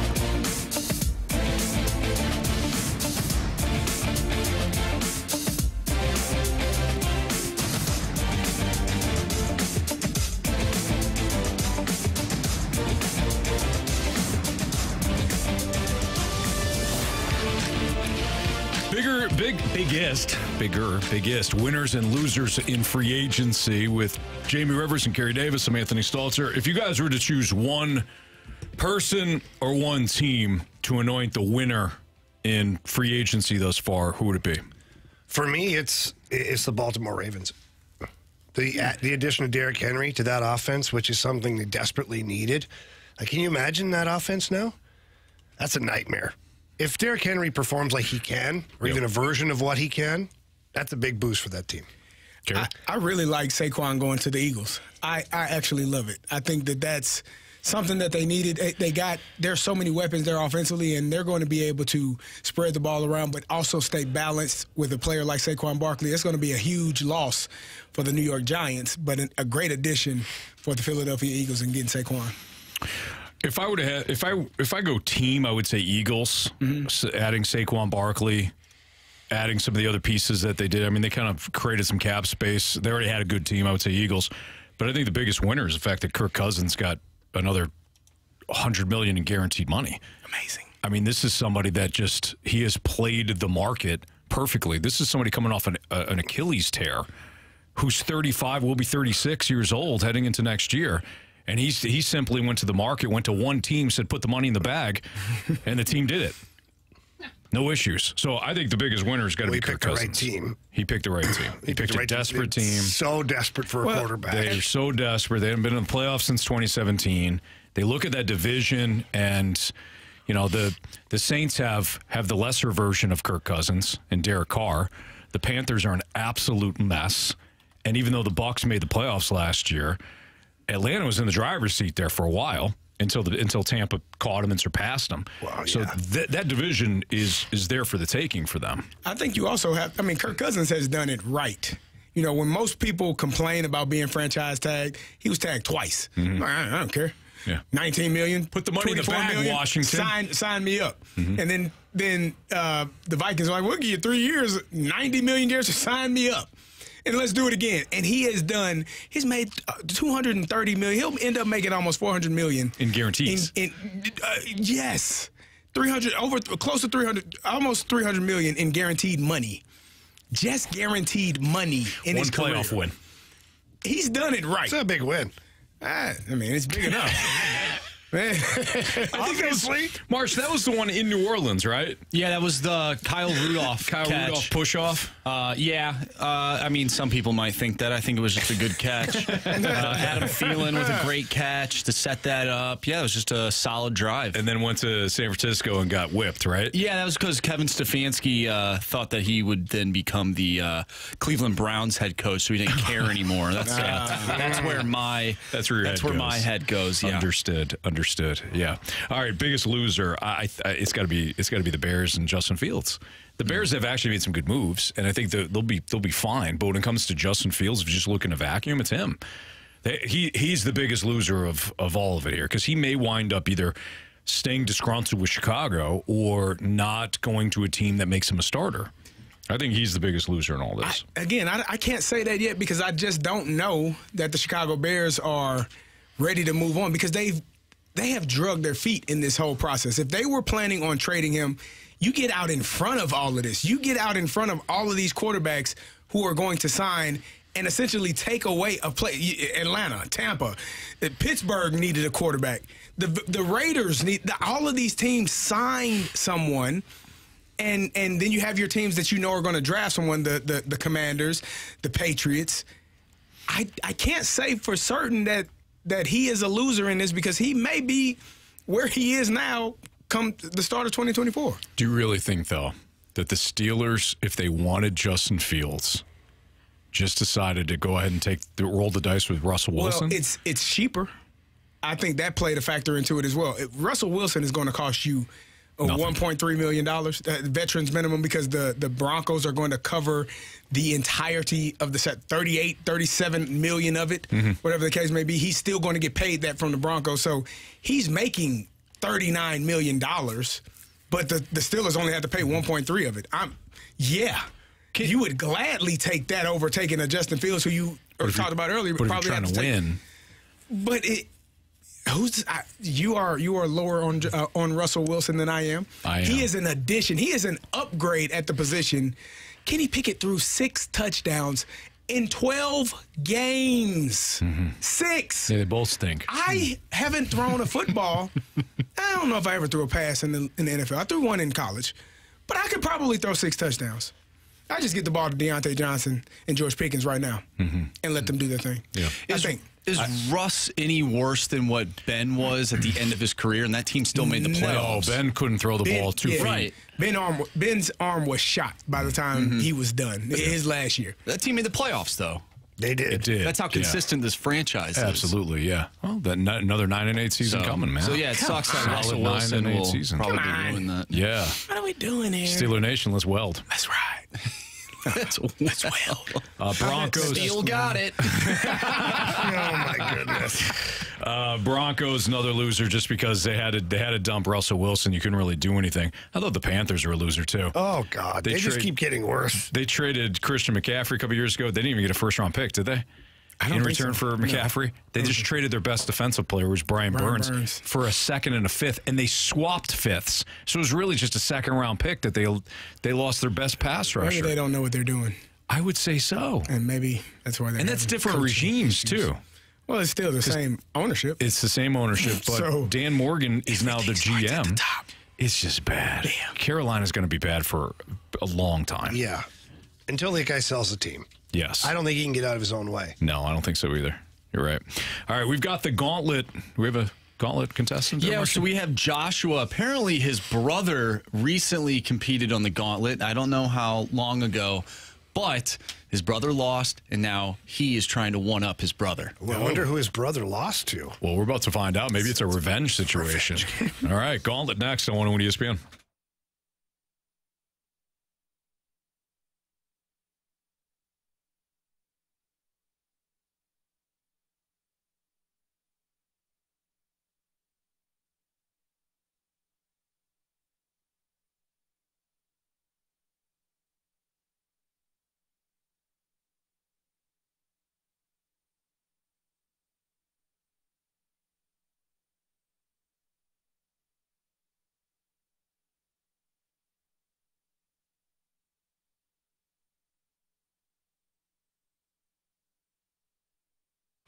Hey, if you're a contractor or you own a business that needs recycling, well, you need to learn about Scrap Mart Metals. They are tailor-made for your business to meet your schedule and your budget. They understand that job site cleanup for contractors can be a mess. Set up a business account with Scrap Mart Metal to recycle that metal. It's one less thing you have to do during cleanup. If you own heavy equipment, you know how frustrating and how often the repairs are. When the time comes to end your suffering, Scrap Mart Metal will get it out of your way. They'll haul your equipment to one of their locations and get you a check the same day. And if you are a do-it-yourselfer, you want to haul it yourself, they have 3 convenient locations, Valley Park, Peevely, and Jonesburg. If it's metal, they buy it. It's recycling made easy. They offer a convenient drive on scale, and they have the highest payout. You will always get top dollar for your scrap metals. Just visit scrapmartmetals.com. My guy Lucas can talk to you about setting up a business account. Again, if it's metal, they will buy it. Copper, wire, brass, stainless steel, aluminum, batteries, electric motors, steel, cast iron. If you got it, they'll take it from you. Scrapmartmetals.com and tell them Carey sent you.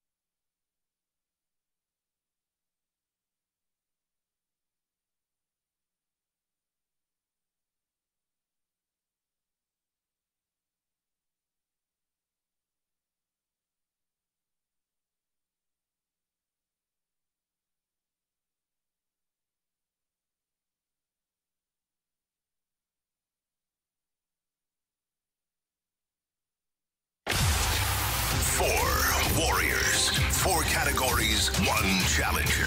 Can you master the Gauntlet? The Gauntlet is powered by Master, your hometown source for business communications for more than 30 years. Visit mastor.com.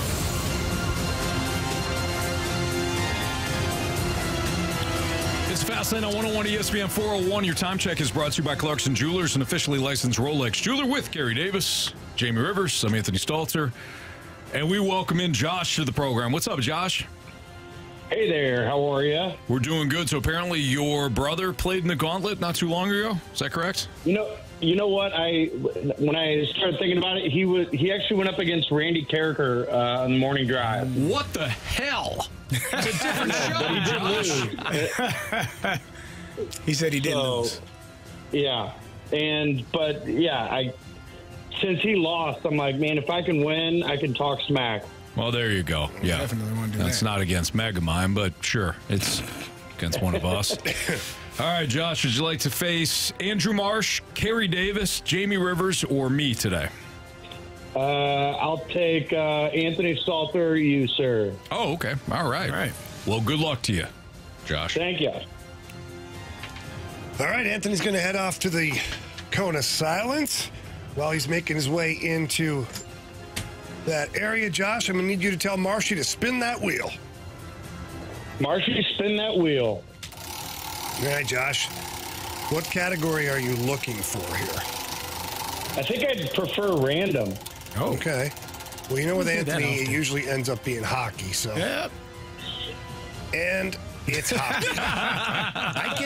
You can't even make this crap up. I'm telling you right now. Honestly, Carey, hang on a second. I'm going to turn the camera here just a little bit so that people can see that it landed on hockey. We're not making That would have this been up. my last choice.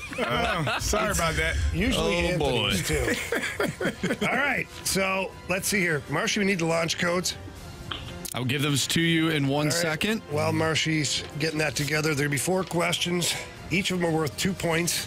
If you answer them properly without the options, Thank you, sir. they're worth 1 point if you answer correctly using the options, and of course, worth nothing if you get it wrong. Josh, are you ready to go? I'm ready to go. All right. Once again, category hockey, question 1. Before Kasperi Kapanen was claimed off of waivers, which Blue wore number 42 last season with the Blues?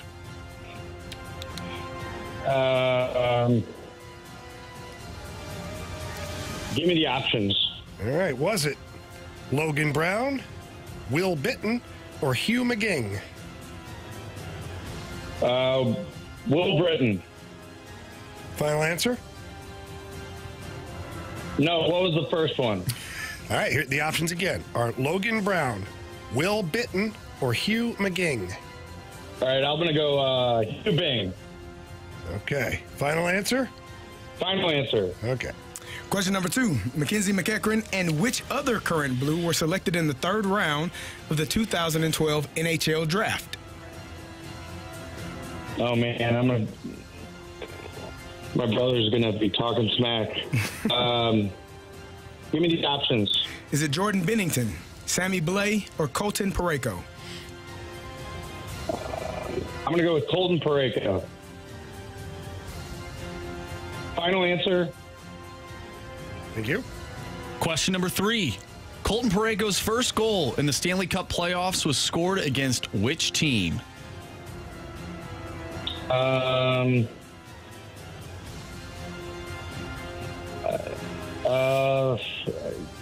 He got drafted in 2019. I don't know. Give me the options. Options are the Dallas Stars, the Nashville Predators, or the Chicago Blackhawks.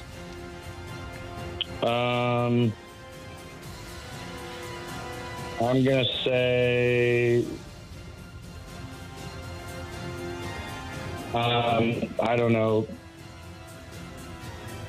The Nashville. Final answer? Final answer. All right, Josh, final question. Adam Gaudette has played 220 NHL games in his career. With which team has he played the most games with? What's his name again? Adam Gaudette. I'll take the options. All right. Is it the Chicago Blackhawks, the Ottawa Senators, or the Vancouver Canucks? Oh, this one's definitely the Canucks. Final answer? Final answer. All right. Well, time to get Anthony back in here. All right, Josh, how you feeling about this? I'm packing my lunch for tomorrow. Oh, wow. Wow. Wow. All right. Anthony's back. He's plugging his ears in here. Anthony, how's the cone of silence today? It was good to listen to a little Temple of the Dog. Oh, did you? I'm going hungry. Yep. So Ryder started playing that one, and then he switched to Say Hello to Heaven. Oh boy. All right. Either way, good jams. All right. Well, you better pack a lunch because the category's hockey, Anthony. Good. I wanted hockey. Yeah. I was telling Ryder, as soon as I sat down, I said, I want hockey today. I'm sure. Right on. He probably said, I'm probably going to get hockey. You got it.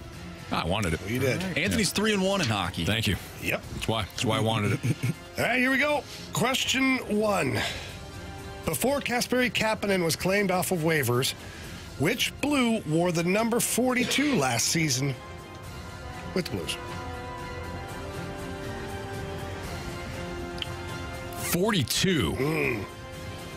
Was Barbashev 42, or was he like 46, 48? Didn't Sammy Blais at one point wear 42?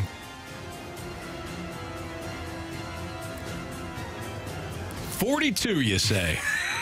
Yep. I think Barbashev was 48. I'll have can I have the options, please? Sure.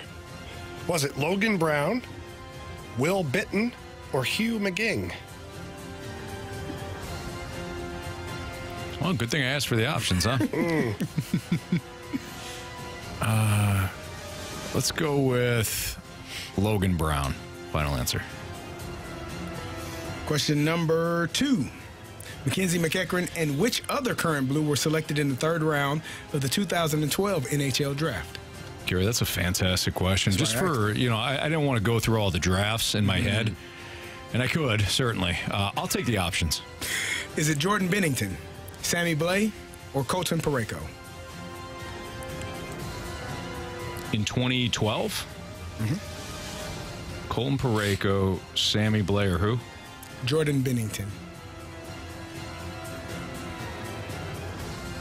Let's go with Colton Parayko. Final answer. Question number 3. Colton Parayko's first goal in the Stanley Cup playoffs was scored against which team? I'll just take a shot in the dark here. Blackhawks. Final answer. All right. Last question. Adam Gaudette has played 220 NHL games in his career. With which team has he played the most games with?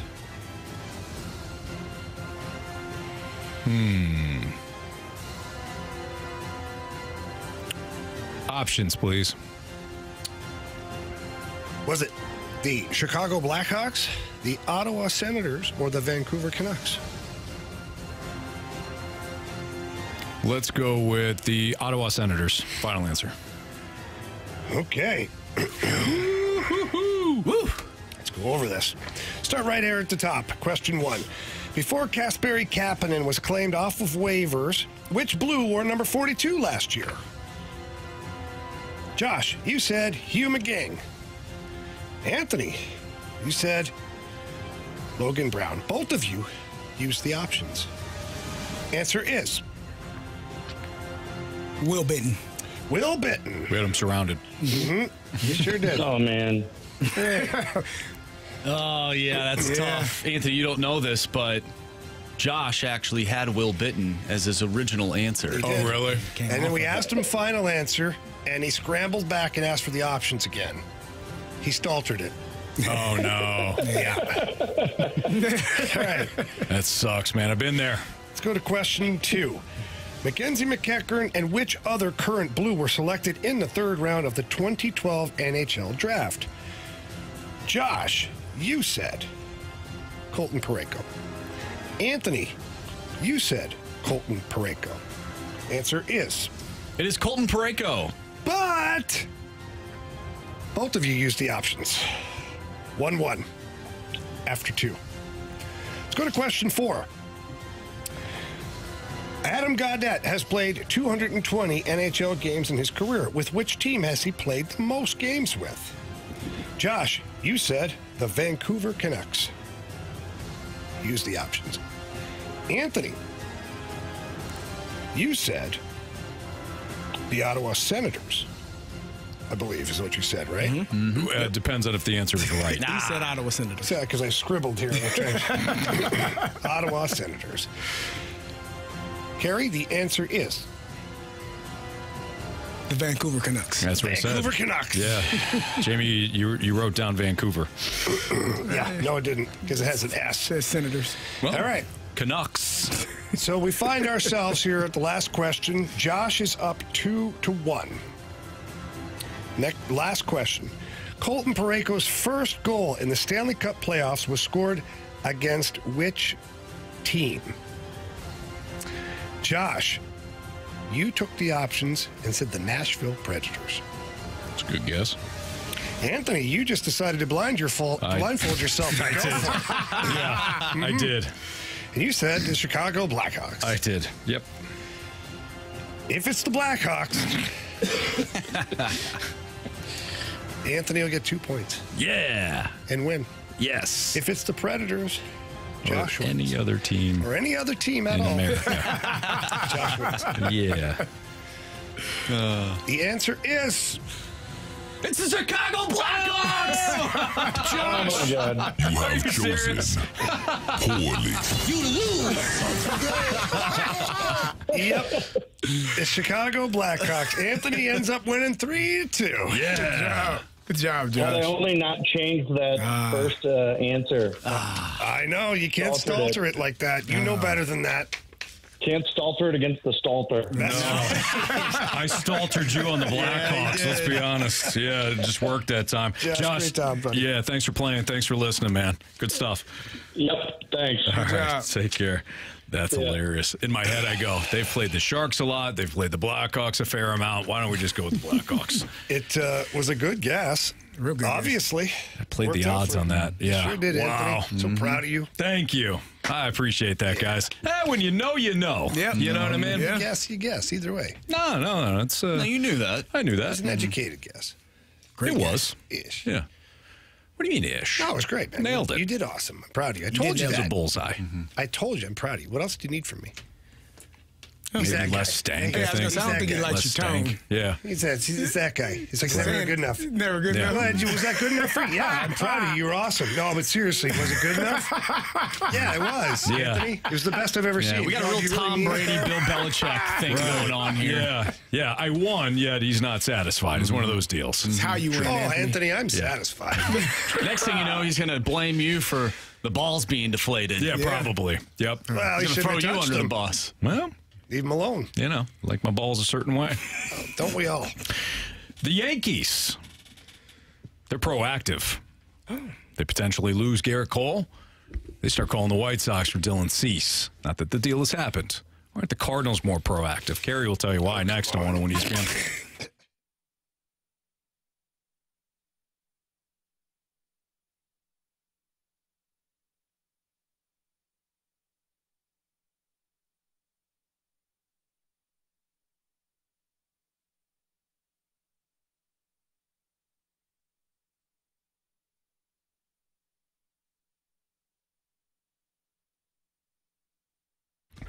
If you need to remodel something within your home, how about you go with the right remodeling company? That's Mosby Building Arts. They're fantastic.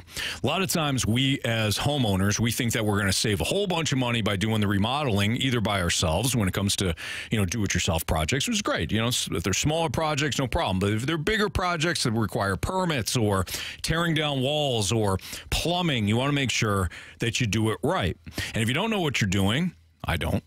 I call Mosby Building Arts. They're fantastic. They'll come out. They'll lay out everything for you. They'll take proper measurements, too. And you may think, well, yeah, of course. Not all companies do that. A lot of times they'll send you a rough estimate. Yeah, we could do this project for this amount. And you think, boy, I'm saving a lot up front. I'm saving a lot over the long haul. What you don't know is that plumbing cost and electrician cost are not included with that bid. Some companies don't even come out to measure. You have to go with Mosby. They're fantastic. They do it right the first time. They have all the products shipped to them.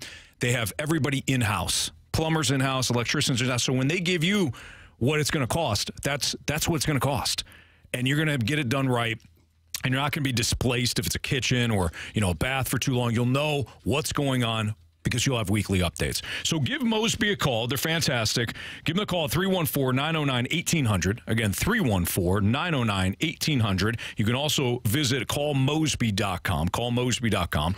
Tell them Stalter said I love hearing that out of you. And then make sure you go with the right remodeling company, which, of course, is Mosby Building Arts.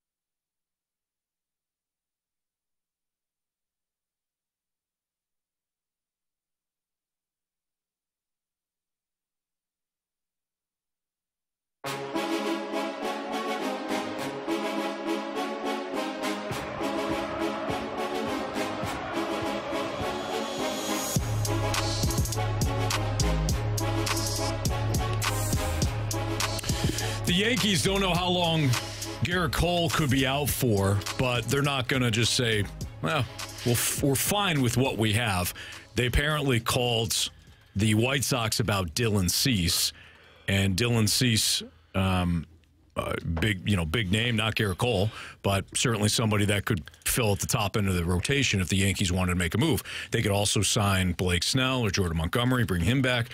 But ultimately, the Yankees continue to be proactive, and I think a lot of Cardinals fans would ask, well, we wouldn't see this out of the Cardinals. Why not? And I said that Carey has the answer for you. So, Carey? Well, the Cardinals are excited about their guys. They got 6 starters, potentially, guys that can really, go out there. We went out and signed 3. Matter of fact, hold on, excuse me. I got to take my glasses off. Fire it up, Marsh. Anthony, I don't know if you know this. So the Cardinals went out and signed 3 starters in the offseason. That was one of the things that, we talked about that was a necessity, right? Kyle Gibson, Lance Lynn, and Sonny Gray. That was kind of the mindset going into the season. How are those guys pitching in spring? It's spring. Is it the regular season? Has the regular season started? Did I miss something? Is there a memo that went out that I didn't get? It's spring. I mean, they're literally pitching against lesser players. Your opinion, they're Major League Baseball players, sir, and they're all there for a reason. Ish. Don't worry about it. These guys were signed, and so the Cardinals have extreme confidence. Now, Sonny Gray went down with an injury, but he was on the mound pitching a couple of days ago, so he's ready to roll. He's basically knocking at the door for being ready for possibly opening day. We don't know. We're still working around it. We're going to figure some things out. But he's not in a Garrett Cole situation where your elbows, that's upper extremity. We're lower extremity. We're working on things here that don't worry about the Cardinals staff. I love sometimes you get going, and then you just throw it. Don't worry about it, and then you just keep the feet moving. Don't worry about it. Okay, we are where we need to be. We are exactly where we need to be. Matthew Liberatore, maybe not as great of a day as we wanted today, but it's spring training. We're talking about practice, right? Allen Iverson told you all years ago, practice. Talk to me about the game. The games start when they get to L.A. and they play the Dodgers. And that's when it'll be real, and that's when you can start counting the records, the wins and the losses. Until then, Anthony, Jamie, we're good. All right? Sonny Gray, he'll be good. Blake Snell, you stay on the couch. You've been sitting there for months now. You're not ready to pitch. You think Jordan Montgomery is ready to roll right now, today? Hell no. Yes, I do. He probably is. I think he's really ready. He's probably ready. He's quite pissed off, too, probably. Yeah, I would think so. Let the Yankees deal with that. They deal with those issues better in New York than we do here in St. Louis. We're ready to go with the guys we got. We signed 3 pitchers. Trust and believe that this organization is ready to roll. Thank you. Yeah. That's why we don't need them. They're risk averse. They're risk So we averse. don't need him? You had me until that point. We don't need him. We got our guys. We're bullish on our roster. Oh yeah. That's a good one, Mo. You got to hit on your young guys. At some point. At some point, you got to hit on you're talking about bridge gaps. They're not going to sign a bunch of pitchers at $100 and something million. Sonny Gray is a really good pitcher, and he was also cost effective. $75 million for a guy that could be at the top of your rotation is a drop in the bucket for most major league teams. The Cardinals are buying time until some of these young guys are ready to go. That's why you sign Lance Lynn. That's why you sign Kyle Gibson. I just hope that if those 2 guys specifically, Lance Lynn, and Kyle Gibson, and we could throw Steven Matz into this mix too, the guys that are either on 1-year deals or Steven Matz, who's been injured the first 2 years of a 4-year contract. I hope. We got 2 more years? Yeah, you got 2 more years. Yeah, this is third. Yep. He did 4 for 44. Not great. It's okay. Yeah, exactly. Another guy that's kind of cost effective, right? Okay. Not going to break the bank. If those guys really struggle, I mean, what you say is true. If those guys really struggle, I hope the Cardinals are ready to rip the Band-Aid off right now with their young guys. Are the young guys ready, though? I don't care. That would be... I don't care.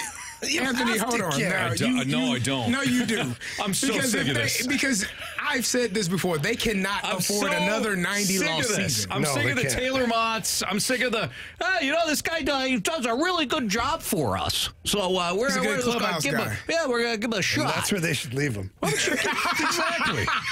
Jamie, you were told that throughout your career. Yeah. They said, hey, you're great in the locker room, and we're going to leave you right here. When we get dressed, you put your regular clothes on. When we win, you can play the music and make sure the beer's cold.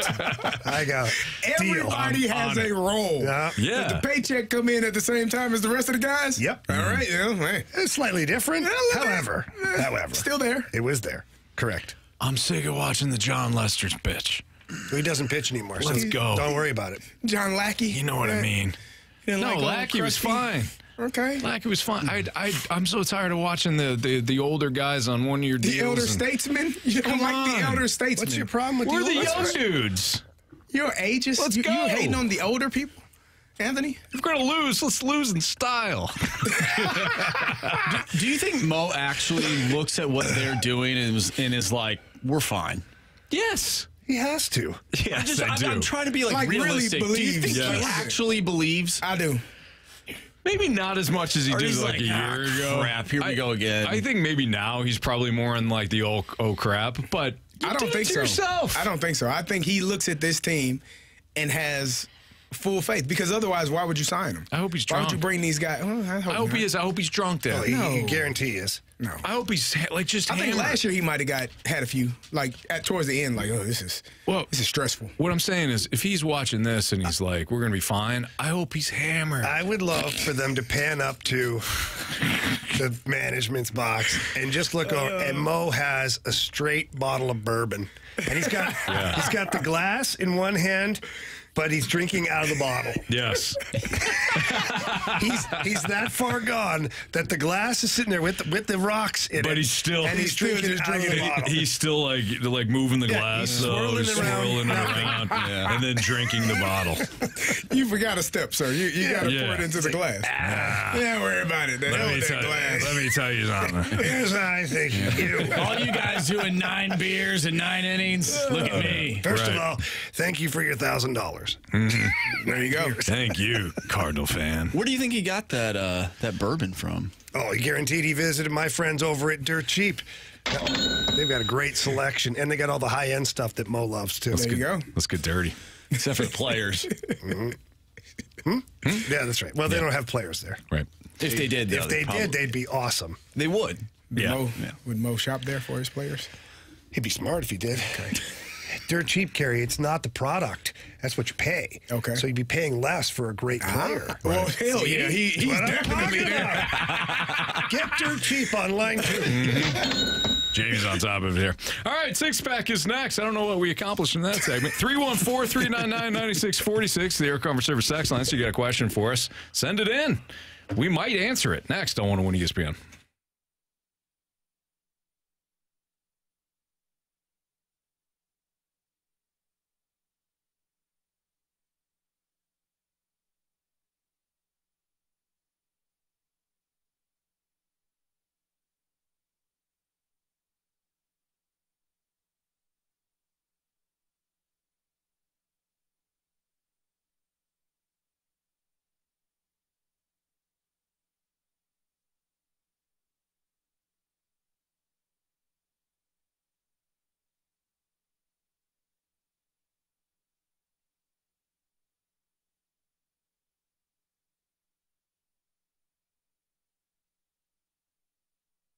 If you are currently in the market for replacement windows, please go see my friends over at Window World. They're the best in the business at what they do. And here are a couple things that you need to know. One, they're ranked number 1 in number of windows sold in the country by Qualified Remodeler magazine. Window World windows are one of the 2 windows with the Good Housekeeping seal of approval.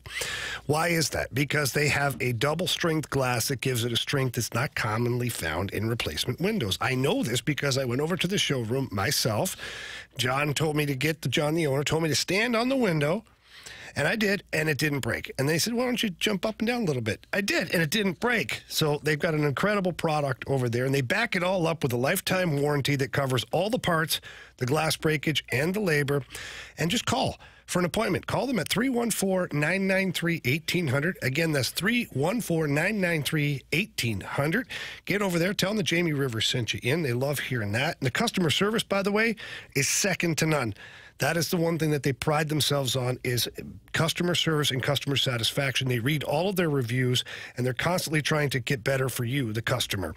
So again, call them, book an appointment, 314-993-1800, or visit them at windowworldstlouis.com.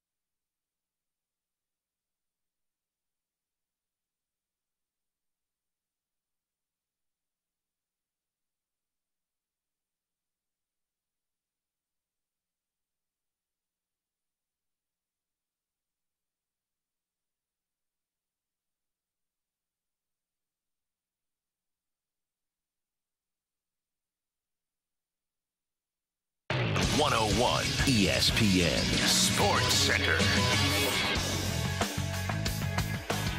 I'm Andrew Marsh. It's time for a Sports Center update driven by Johnny Londoff Chevrolet and Johnny Londoff Autoplex. The Blues won 5-1 last night over the Boston Bruins. They'll take on the Los Angeles Kings tomorrow. Pregame starts at 5:30. Puck drop is at 6:30, and you can catch all the action right here on 101 ESPN. We'll talk later in the show around 5:30 with Joe Vitale, so stay tuned for that. The Cardinals defeated the Red Sox today. Some spring training action for you as Victor Scott went 3 for 3 with 2 runs scored. Alec Burleson 2 for 3 with a home run. Matthew Liberatore, he pitched 4 innings, gave up 7 hits, 5 earned runs, but struck out 5. Tonight we'll have the West Coast Championship right here on 101 ESPN. Some college hoops. Tip-off is at 8. We have our Sports Six-Pack coming up next, so if you have a question for us, send it our way to the Air Comfort Service text line, 314-399-9646. Sports Six-Pack coming up next. I'm Andrew Marsh, and the Sports Center update is driven by Johnny Londoff. Find new roads and shop 24/7 at londoff.com and londoffautoplex.com. Are you kidding me?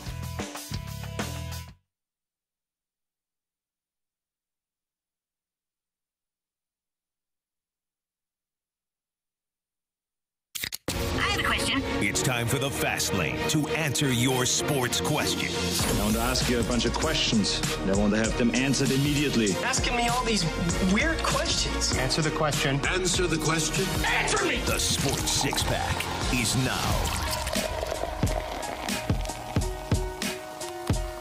With Carey Davis and Jamie Rivers, I'm Anthony Stalter. Here is Andrew Marsh with your questions for the Sports Six-Pack. Question number 1.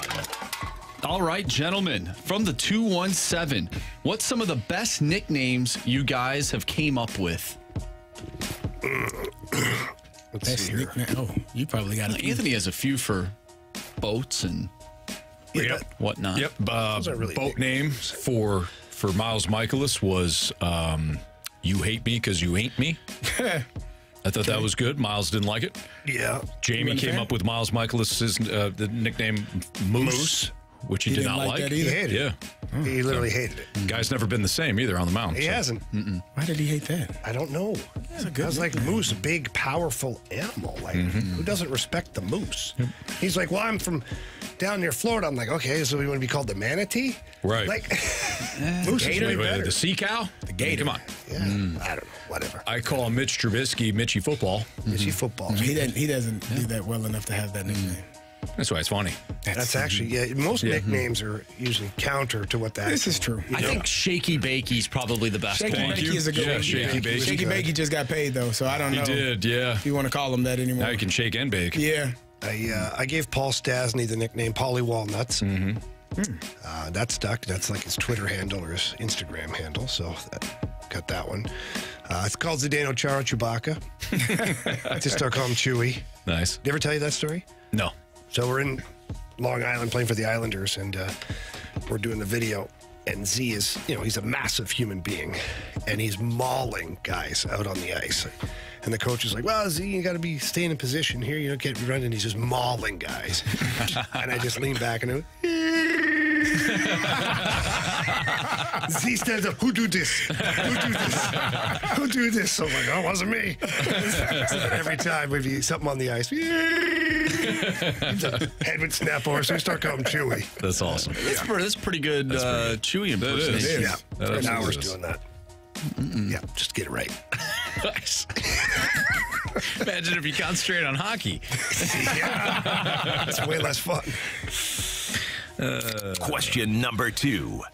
From the 314, do the Carolina Panthers have a mad scientist plan where they're going to be good? No, mad scientist, full stop.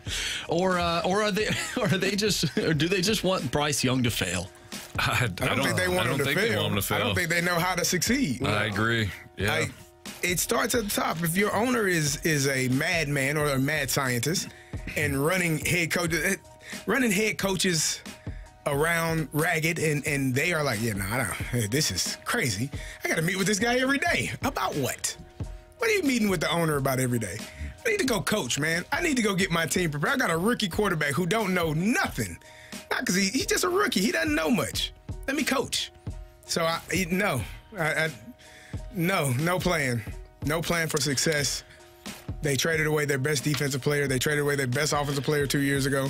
How can you expect to be better?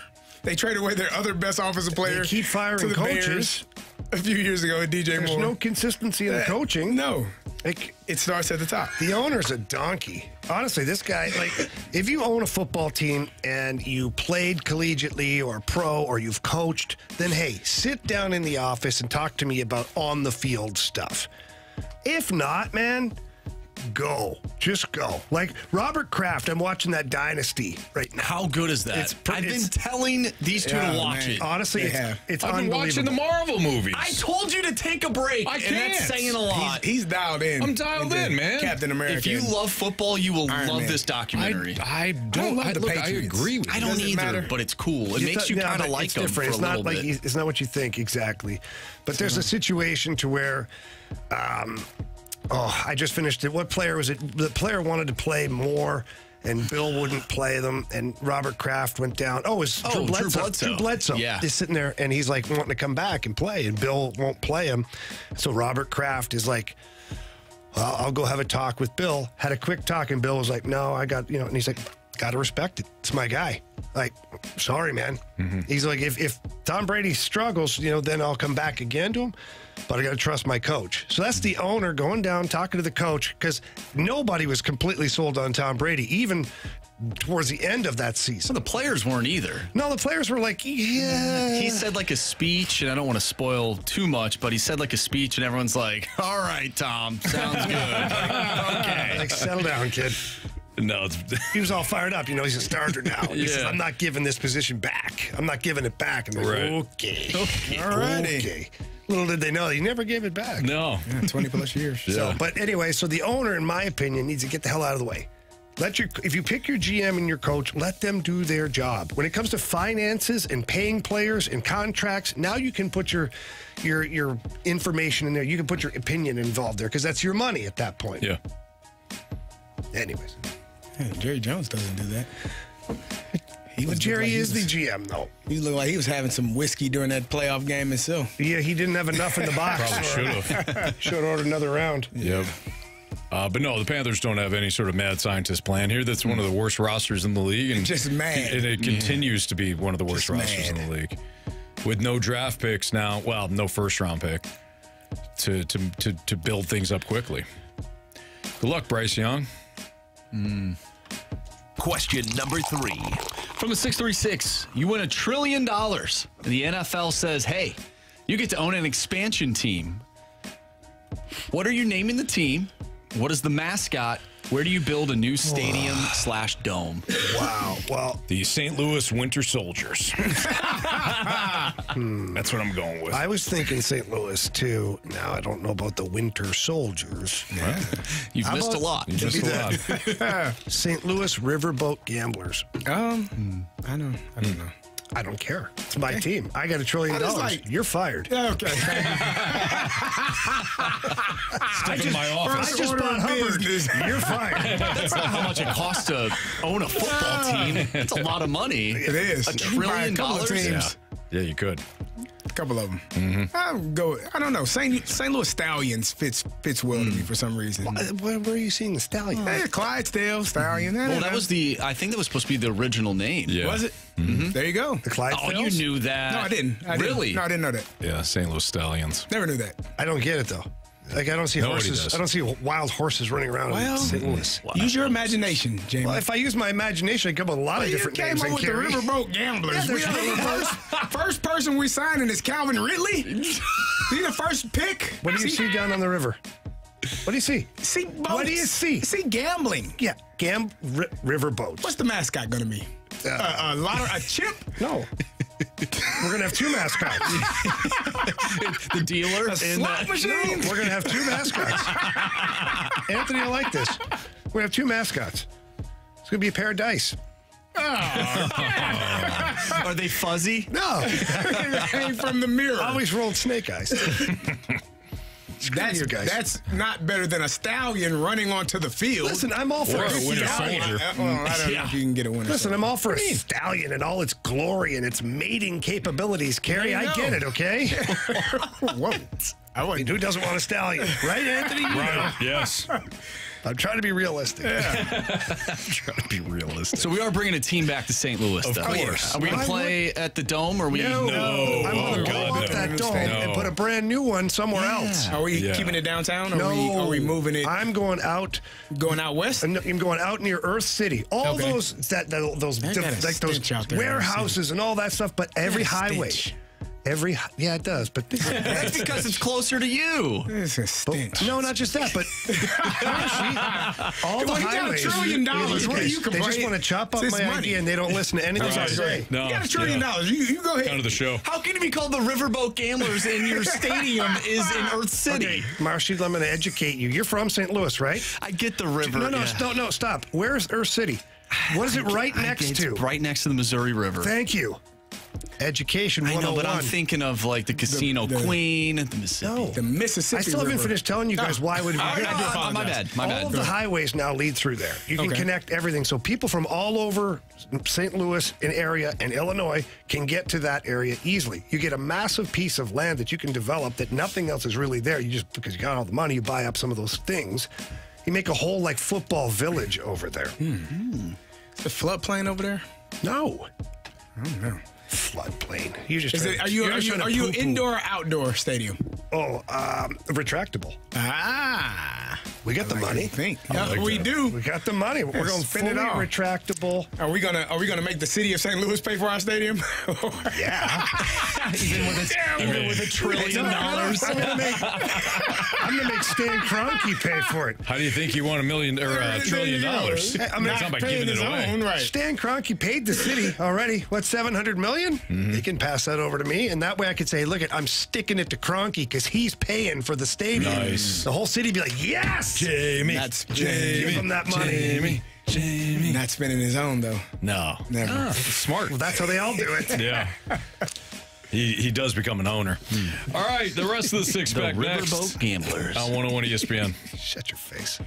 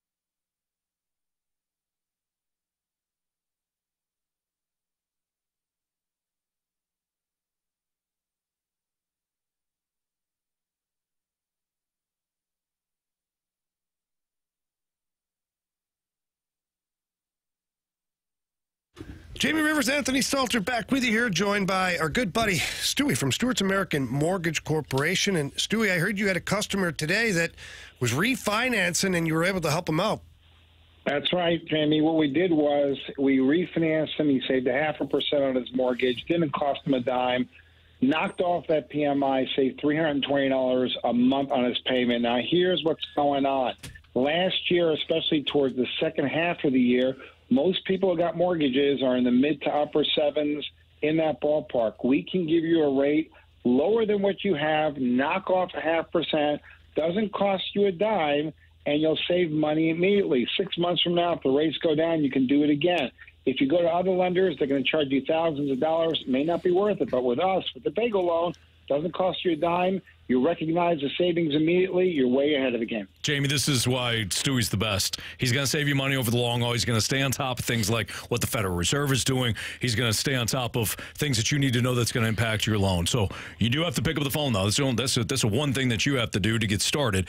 Do it right now. Call his personal cell phone number at 314-324-4440. Again, that's 314-324-4440. Day, night, text, call. Stewie's ready for your call, and tell him that Jamie and Anthony told you to give you a ring so he knows you heard it right here on 101 ESPN.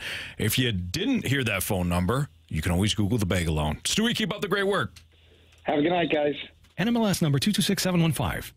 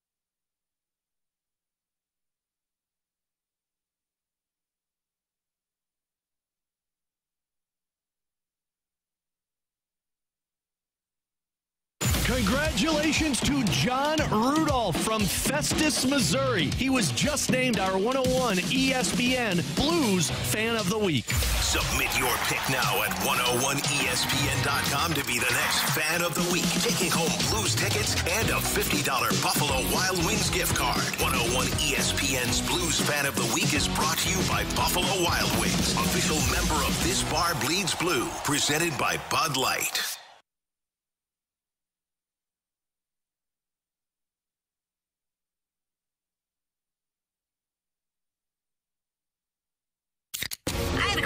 It's time for the Fast Lane to answer your sports questions. I want to ask you a bunch of questions, and I want to have them answered immediately. Asking me all these weird questions. Answer the question. Answer the question. Answer me! The Sports Six-Pack is now.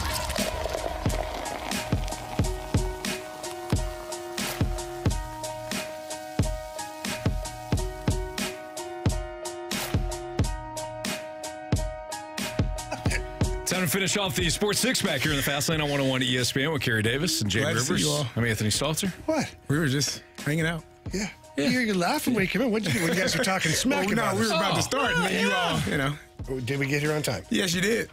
Ish. Yeah, we're here. Anthony, you're here. Exactly. Marsh, go. Question number 4. From the 314, what do you think about a future Cardinals infield consisting of Burleson at first, Donovan/Sagasi at second, Gorman at third, and Mason Wynn at short? Jordan Walker would remain in right field. I don't think about it. Yeah, I don't think much about that. What about a Jordan Walker at first base or third? Tommy Edman at second. Sure. Mason Wynn. Arenado at third. Where are we putting Sagasi? Sagasi can be. Well, this is like a future. This is the future. How far That guy's are we raking. talking? Like when the big guys are second out. base. So when Arenado and Goldschmidt are retired. Yes. Whoa. When they're no longer on the Cardinals. They will When retire they're no at some longer point. here. Yep. I promise. Every player does, Jamie. Oh, I know it. Yeah. Not usually when we want to. No, never would want to. We didn't get that luxury. Kid. No. I should have went to play in Canada. They told us. You're done. Well, the good Lord told me. You're done. That's it for you, buddy. Never mind. I'll bring you back. Okay, all right. You can come back, but you can't play hockey anymore. Yeah, I think we could do better than that, but So keep Burleson in left field? Yeah, exactly. I'd keep Burleson where he's best, as a left-handed complement off the bench. Gorman at third? You okay with that? What about Walker at third? It's his natural position. Same with Gorman. Well, the Gorman Fisherman can play DH. And Jamie doesn't like that. He never has. Why? Never really liked that Fisherman logo or jersey. No, the old fish sticks was not good. Jamie Rivers of the New York Islanders? Yeah. Is that what we're talking about? New York fish sticks. Yeah. The $1 trillion NFL owner. Yep. Yeah. Got a lot of money. So, yeah, it's a no for us. But won't spend a dime of it. No. Well, I spend mine when I can spend yours. How else you think you make money, huh? So you guys are not cool with that infield? I think it's a great infield. I don't. No. You think it's a great infield? Well, I mean, maybe Burleson not at first base, but the rest of it Why I'm not? cool with. I mean, he doesn't have to move around that much. I mean, that's your also concern true. in left field. Yeah, can we do better? Well, Jordan Walker is going to be in right field. What if he's at first base? Why are you getting rid of Goldie? He's 45 at this point. The future. The future. He's 48 years old at this point. We've advanced to the future. So mad. Sorry, Jamie. What if the future is now, guys? Now, like next year, you're able to win a World Series. Well, when Teen Kents becomes Pedro Martinez. Yeah, sign me up. Now we're good.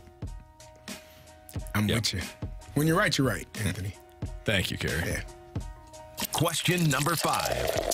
From the 618, why is Alexei Toropchenko not moved up to the third line? He's played third line. He's played third and fourth line all season long.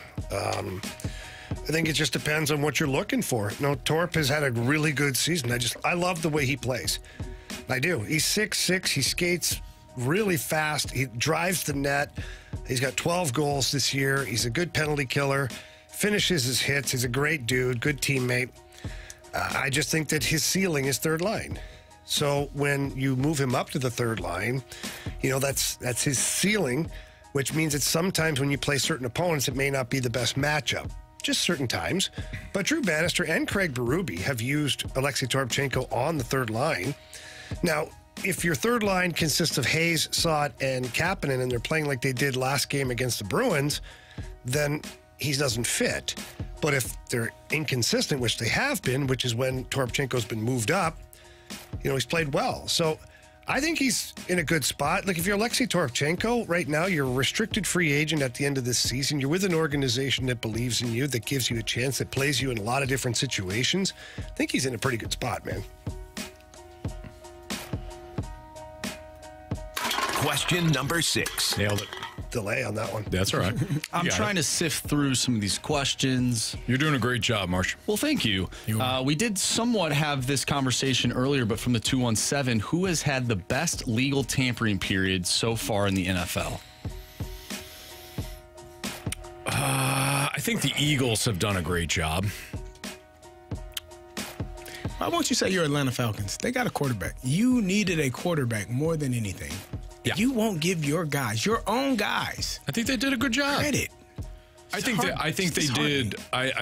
Here's what I think. I think Terry Fontenot thus far has done has made the easy choice on everything. Any fantasy football manager can draft 2 wide receivers, 1 masquerades as a tight end, a running back, and then overpay Kirk Cousins for exactly what he wants and gives him a 4th year. I think anybody could have done that. So I'm not going to sit here and talk about how the Falcons have done just a remarkable job under a GM that thus far has not known how to build a roster.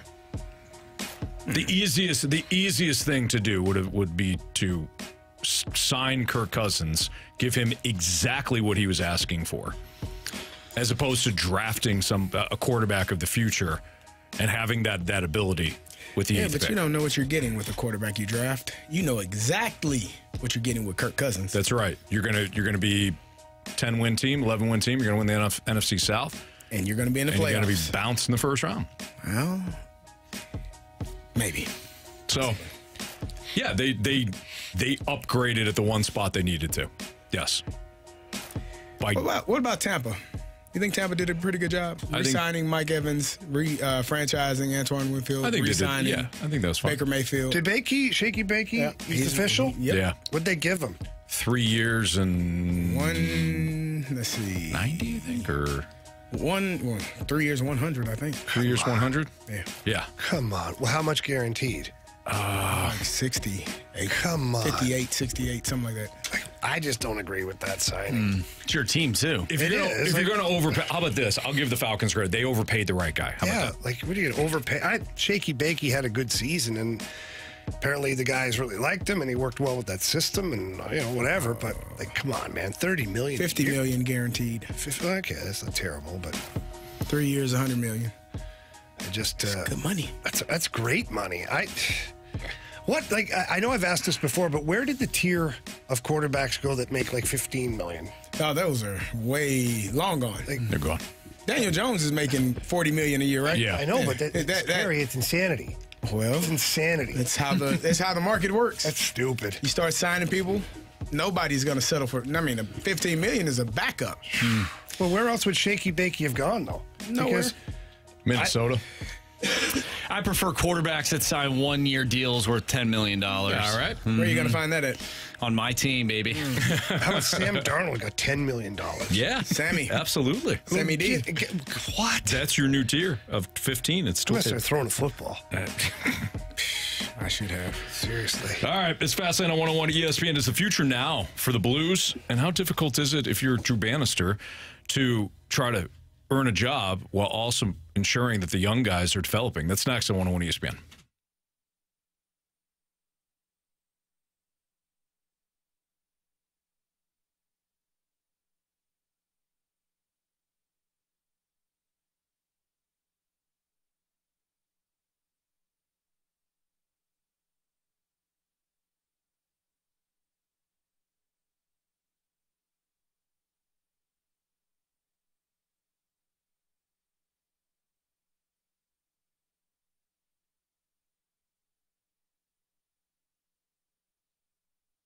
Cheap, fun.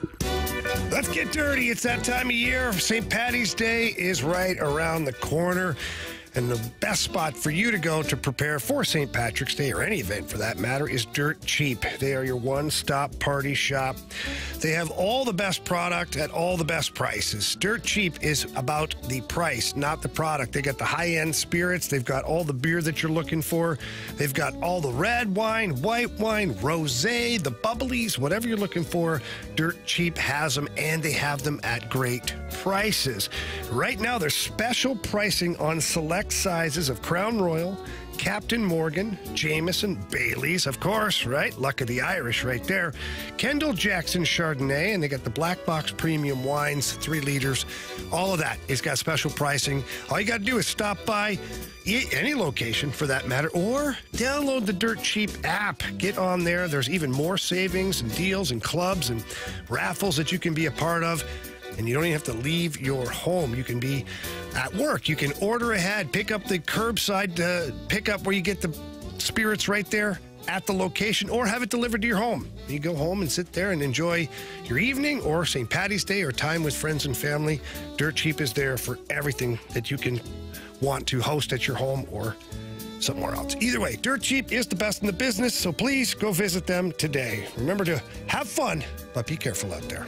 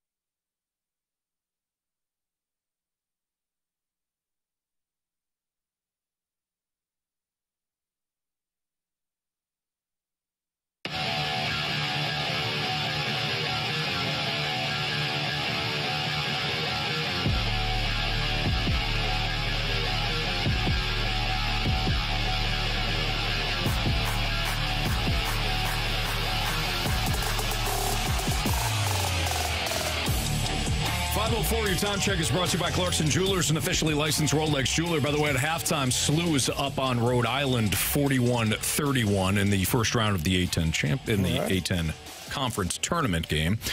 So SLU, if they hold on, they advance the second round. Who knows? Maybe the Billikens, who have not had a strong season, maybe they can surprise Carey. Maybe. Yeah, right. We'll see. And didn't like the way that you just... I think they've been playing really well all season. I didn't feel your confidence in that one, so we'll just move on. Go Billikens. Here we go. Jamie, yeah, is the future now for the Blues with all these young guys coming up? Well, what do you mean by that? Like, is it time to just play the young guys? Yep. Yeah. Well, obviously, they've got some guys that they've recalled here recently in Bolduc, in Kessel. Kessel, I still wonder why he was sent down, apart from the numbers game and before the deadline and not losing guys. I get it. So you managed to do it so you could keep your players, but he's back, and he deserves to be. He's a heck of a young player. He's a great young defenseman. I was talking to Daniel Tkachuk, who's their coach down in Springfield, and he just said, man, he's really good. Like, he's playing so good, and he's dominating the American Hockey League, and we saw he can play top 4 minutes here in the NHL. So I like that. And then Zach Dean, we're yet to find out, what he's going to bring to the table. But I know, and again, in talking to their head coach down in Springfield, that he's playing really, really well. He's finally really comfortable at the center ice position, and he's starting to put some points on the board. I think he's got 7 points in his last 12 games, 5 of them being goals. So he's starting to produce. Here's the sticking point for me, though. Here's the conundrum, if you will. You have an interim head coach in Drew Bannister who is coaching for his coaching life. Because if he doesn't win hockey games, what would inspire the Blues to hire him full-time and remove the interim tag? Nothing. So then, here's the push and the pull of it all, is you have to win games, and you want to coach to win games, and you're trying to get all of your veterans to buy in, to compete, and the accountability and all that. But at the same time, we're going to just play these young guys too. Now, nothing says the young guys aren't good enough right now. Nothing says. Bolduc has been fine. Could you argue that, could you say that he's been better than maybe some of the veterans that are on the outside looking in right now? I don't know if you could. Yeah. But Matthew Kessel has proven he can play. He deserves his spot in the lineup. Zach Dean, we'll see, right? Like, if these guys make you a better team, great. But if we're going for the full, youth experiment now and just, let's get them some experience because it doesn't really matter, or not that it doesn't matter, or, we're going to have a tough time making the playoffs anyways, but then the head coach is sitting there kind of in a pickle, because now how can he coach to win every game if you're just being, there to develop the young guys? That's fine at the American Hockey League level. That's his job. At the American Hockey League level, they hope you can win some games, but all they care about is that you develop NHLers. Right.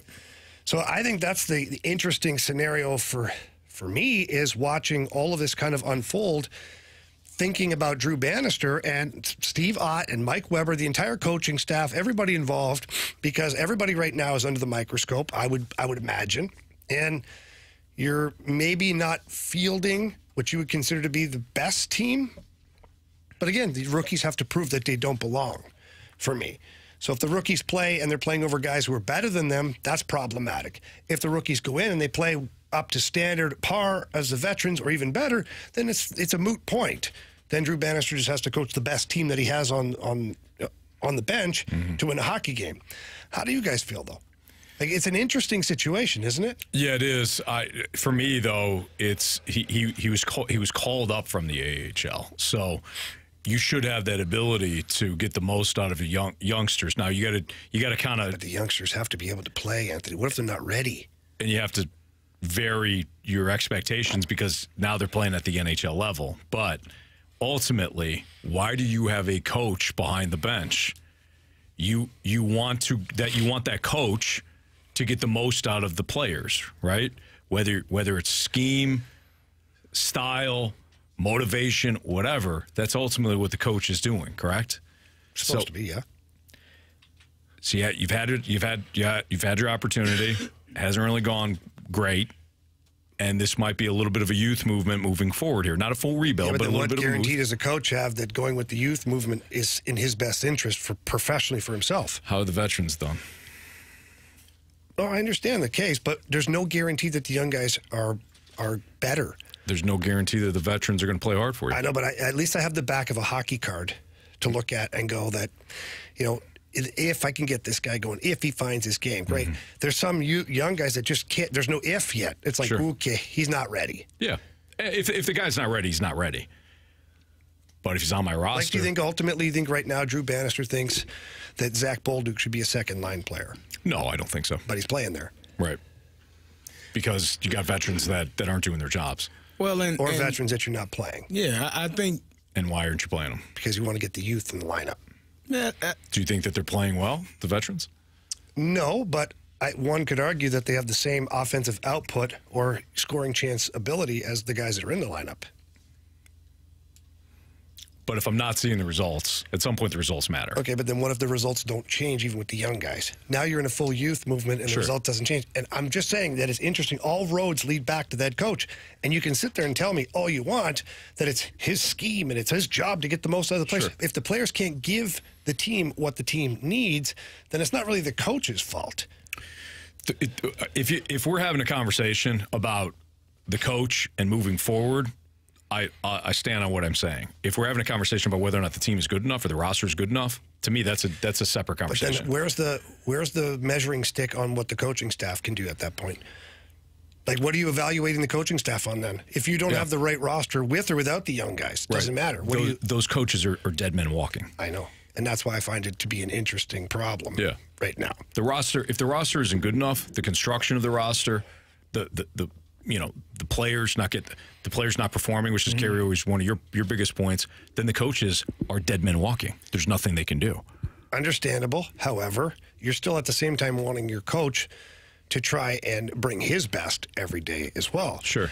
And you got a guy right now that's navigating through the difficult waters of a team that plays like they did in Boston, and then a team that plays like they did against the Devils. And you're like, woof. Oh, yeah, I don't envy Drew Bannister at all. And if it were me, I'm breaking some bottles and I'm holding it to people's necks. And he kind of did that. Let's play better. He kind of did that, and the best way he could as a coach is he skated them for like 45 minutes. Sure. He's doing all the things that he's been asked to do. Like I said this the other day, is he was asked to come in and demand that there's a compete level, and he was asked to come in and hold guys accountable, change the system defensively a little bit to minimize some of the scoring opportunities. He's done that. Mm-hmm. But still, the roster has not been able to provide the consistency that they need ultimately to make the playoffs. At least not yet. I mean, they're still mathematically there. They're in the hunt. Nobody's giving up, but they're not in a preferred spot. Let's just put it that way. So I find it hard to be an interim coach with an audition, and you're auditioning with a group that now you're going to start tweaking and playing around with because certain young guys need to get some ice time and see what we have. Mm-hmm. I find that to be very difficult for the coach. Well, I think that what Anthony's saying is the older guys have shown enough that it hasn't been good enough all season long. And so as an organization, you have to see what these younger players can do. And in the process of that, the person who gets the short end of the stick is the head coach. The head coach prior to him got the short end of the stick as well because the veteran players weren't performing well. So Craig Berube lost his job because the players weren't performing well. Drew Bannister might be in that same role because the players weren't performing well. And as an organization, at some point, instead of beating my head on the wall and saying, okay, they'll figure it out. No, you know what? Let me see what these young guys have. So I know what I can have, what I need to do come the offseason. Who do I need to move? Who can I trust? Mm-hmm. Because I've seen them play. If you never see them play, then you have no reason to trust or believe that they can do it. So I know. I mean, it's not fair. I understand how it works. It's not fair. But ultimately, it's tough then to evaluate the coaching staff. Well, I think the decision is probably already made in that regard. It might be. Which, again, is not fair. But, I mean, I think Drew Bannister kind of knew that coming in. If I don't make it, if I'm unable to get this group of men who didn't do well enough for the previous coach who got fired to kind of turn over a new leaf and become what they need to become a playoff team, then I probably won't be able to have this job for the foreseeable future. It's probably... You could also argue that he's extracted more from this team than Craig Berube did this year. Is that because the players realize we got one guy fired and we need to be better? Who knows, right? Or is it because... Who knows? It's tough to tell exactly how it goes on. I look at it from the standpoint of if you're truly evaluating your coaching staff, you can't just start to experiment and do things and then hold the coaching staff accountable at that point. You can hold them accountable to continue to be consistent in their message and their systems and the accountability and all that. I don't. Even though they fired Craig Berube, I don't think that was so much on Craig Berube. Like, I think that was a message to the players, like, you all aren't listening. And I think it would be the same thing if it happened to Drew Bannister. Okay, it's but not. then, so I don't think it's fair. So full stop right there. Yeah. So if the team does the same kind of things to Drew Bannister, does Army pivot and not fire the coaches and just simply focus on tweaking the roster? You have to. I believe that to be true, but then wouldn't firing Drew Bannister or not keeping him, wouldn't that be counterproductive to the process? But wouldn't it be counterproductive? It would, yeah, because Drew Bannister has built a rapport with these players now, and you have to look at who else is out there that could, you would bring in your third coach within, 2 years, and now you would have to have that guy galvanize this group. Maybe he could, maybe he couldn't. And the young guys that Drew Bannister has worked with and developed, all those guys that are coming up right now are Drew Bannister players. Right. So, there is a connection there.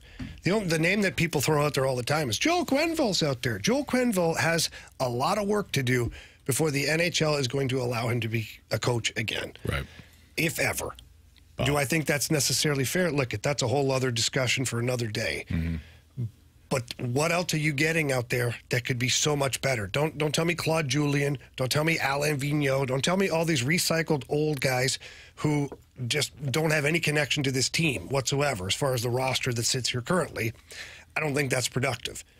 So ultimately, I just go back to the original question. It's just not a question, more a statement of when you start tweaking the roster, it's obviously more difficult to evaluate the coaching staff at that point. Sure.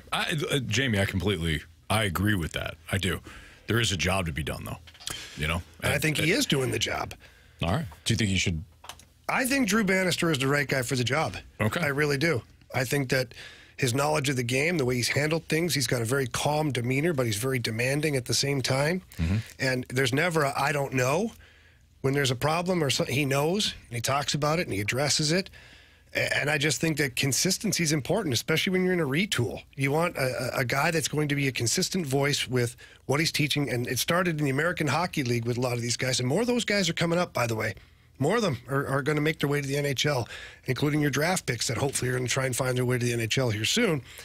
I just don't know if there's an old guy out there or some young budding coach that has done more to justify just moving on again.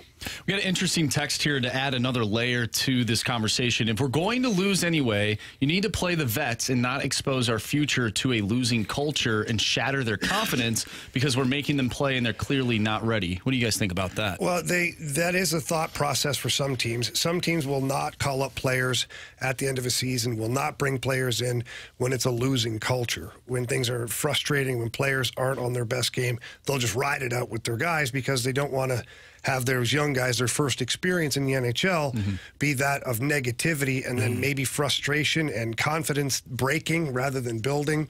So there is that thought process out there as well. I don't know if that's Army's thought process. I haven't talked to him about it, and I doubt he would tell me anyways. There you go. All right. It's Fastlane on 101 ESPN. Looks like there's two outfielders that, with everybody banged up, there's two outfielders that are making their case to be opening day starters. We'll tell you who they are next on 101 ESPN.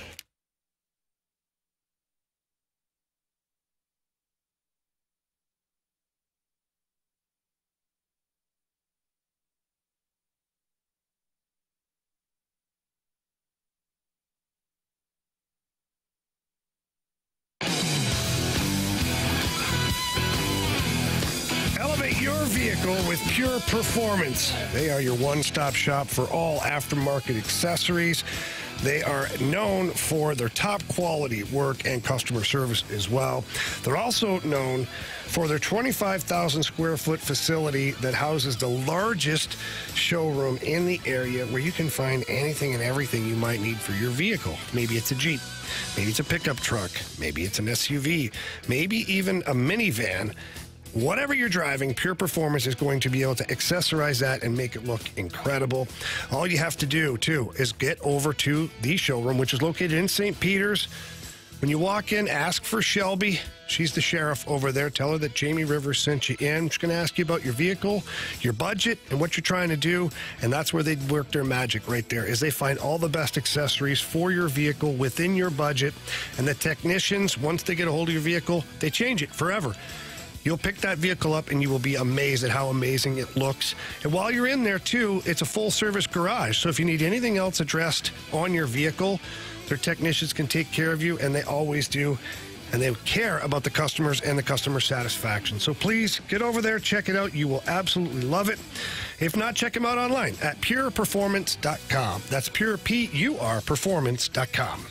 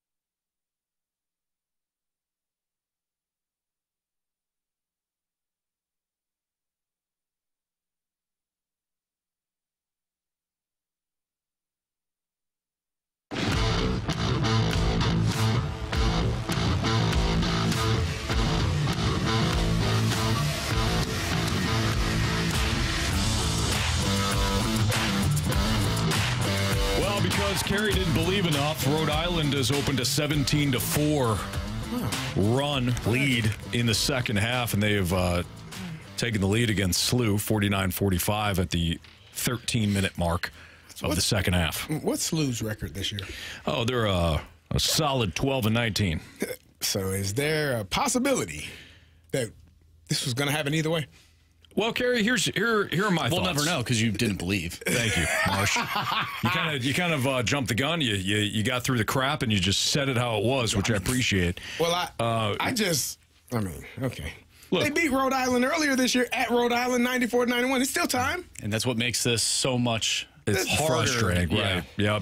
See, Rhode Island's also 12-19, Carey. I'm just saying, Marsh, and I think you follow me on this. Mm-hmm. If you look at the sequence of events, I had said, man, SLU's rolling at the half 41-32. Maybe they can make some noise in the A-10 tournament. I don't think to they which can make Carey any noise. goes, okay. And completely annihilated the Billikens' chance to not only make a run in the A-10, but even win this game now. I can't believe you do that to Matthew Rocchio. I'm sorry, Rock. Love you, but I don't. 12-19 is not a great record, and one should probably not expect a long run in any tournament. They're all 0-0 going into the tournament. No, you're 12-19. I mean, like Mizzou has a chance. Yeah, no, Mizzou doesn't have a chance. What are you talking about? They're in the 0-0. They're in the SEC tournament, but they don't have a chance. Hey, now is good. Now is as good a time as ever to get your first conference win. Listen, I know we talk about just get in and anything is possible. This is impossible for Mizzou. Well, they got in. Everybody gets in, Anthony. What the hell are you talking about? You didn't have to mention that. We all know that. No, they may not know. We made it. Because you have to. Contractually obligated to make it. All right. Settle yourself down. Billikens. Slew's up 52-51 now. See, now that we talked more passionately, things are starting to change. When's Illinois play?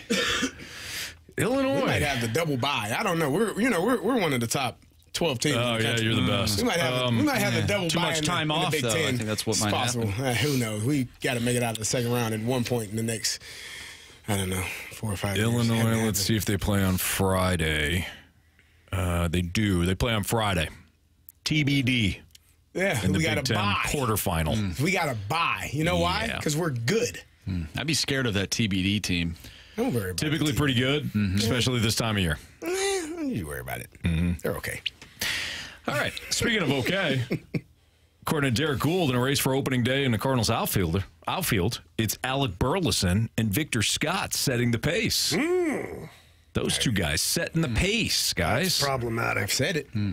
If the Cardinals, and this is going to sound like I'm against Alec Burleson. You are. You have been all season. Thank you. But if the Cardinals choose Alec Burleson over Victor Scott and send Victor Scott down, I'm going to go banana sandwich on these airwaves. You should.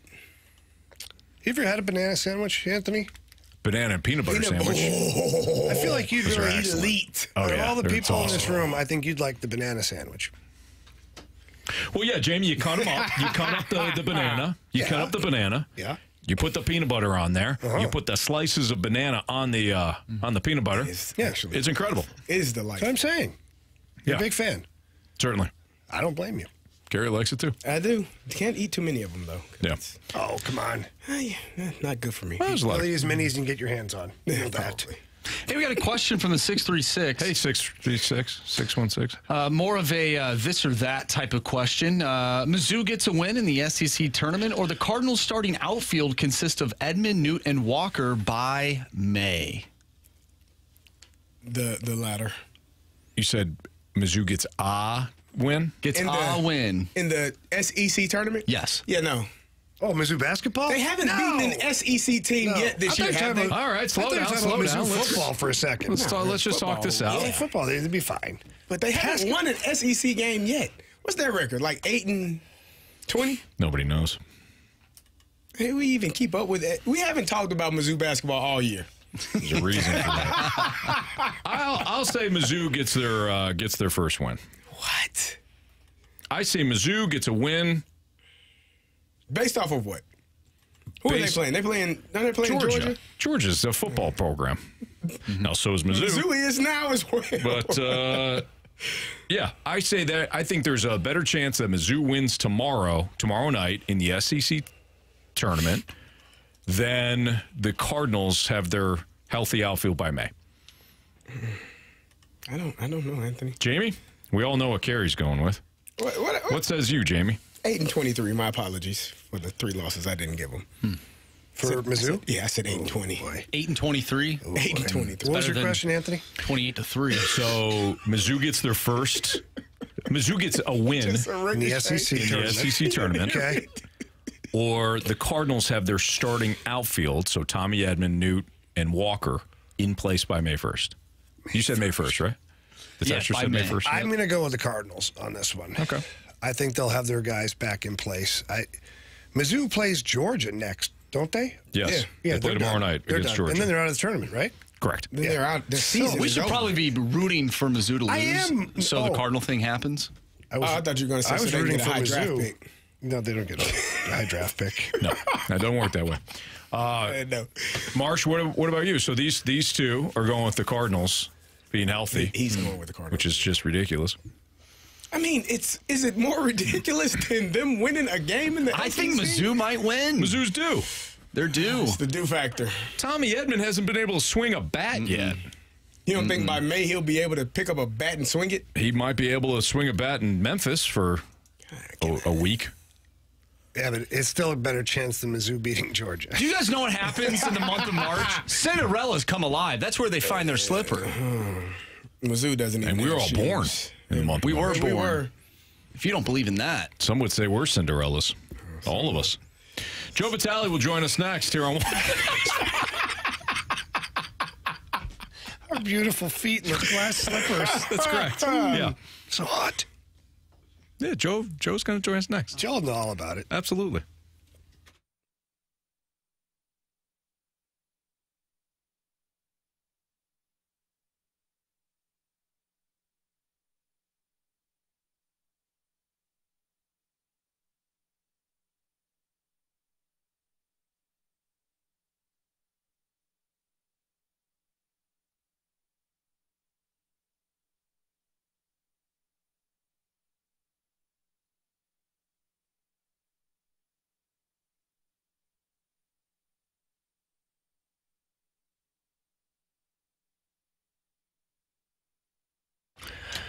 FanDuel, America's #1 sportsbook. They know how exciting the NBA is. They know that we love the NBA. They have all the games and so many prop bets available. It really is exciting. And that's why if you're not currently a customer, you have to sign up because new customers get $200 in bonus bets with any winning $5 bet. That, again, is $200 if your bet wins. Yeah, Jamie, all you have to do is bet on the NBA with a wide range of bet types, including quick bets, live same-game parlays, player props, and much more. Maybe you want to take former Mizzou basketball player Michael Porter Jr. over in threes. He may do it. I don't know the Mizzou Tigers will, but it's possible. Jokic over in rebounds. He didn't play for Mizzou. He didn't, but, you know. His teammate did. So these are some of the player props that you can choose when you're dealing with FanDuel. Just visit FanDuel.com/fast to make your first bet a layup. And you can do that at FanDuel, official sportsbook partner of the NBA. Again, FanDuel.com/fast. Must be 21 or older and present in Illinois. First online real money wager. Only $10 first deposit required. Bonus issued is non-withdrawable bonus bets that expire 7 days after receipt. See terms at sportsbook.fanduel.com. Gambling problem, call 1-800-GAMBLER.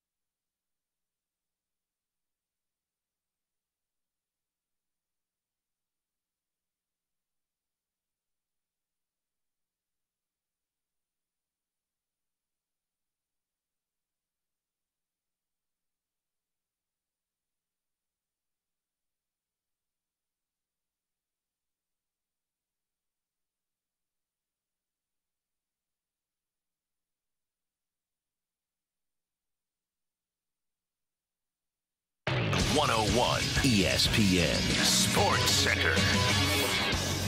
I'm Andrew Marsh. It's time for a Sports Center update brought to you by Saliga Heating and Cooling. The Blues beat the Boston Bruins last night by a final score of 5-1. They'll take on the Los Angeles Kings tomorrow. Pregame starts at 5:30. Puck drop is at 6:30. And we're going to be joined by Joe Vitale coming up next right here in the Fast Lane. We'll break down last night's game and talk about the Blues and Kings tomorrow night. That's coming your way next right here in the Fast Lane. I'm Andrew Marsh, and the Sports Center update is brought to you by Saliga Heating and Cooling, independent American Standard heating and air conditioning dealer.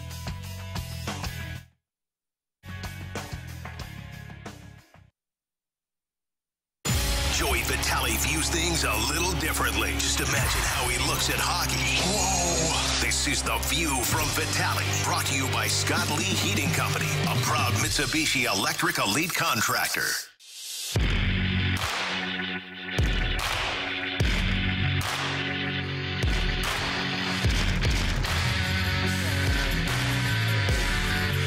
It's Fast Lane on 101 ESPN. The Blues get it done last night against the Bruins 5-1. Joining us right now to talk about it, it's our guy Joe Vitale via the 101 ESPN Celebrity Line. What's up, Joe?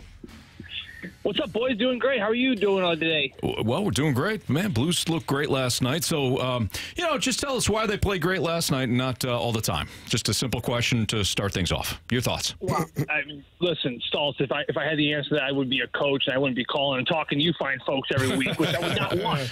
I wouldn't want that. I wouldn't want that. I love what I do, and I love talking to you guys every week. So I take pride in the fact that I don't know. I tell you what, last night's game was a great game, and you know what? It's a funny game where certain nights you get bounces and certain nights you just don't. You look at that opening goal last night for Kasperi Kapanen, a rim puck by Torrey Krug goes right off of the Zamboni door, right to the front of the slot. You know what? A bounce goes your way. Let's look at the game before that. New York Rangers. I think the Blues played similar in the first period of the Rangers game as they did the Bruins game.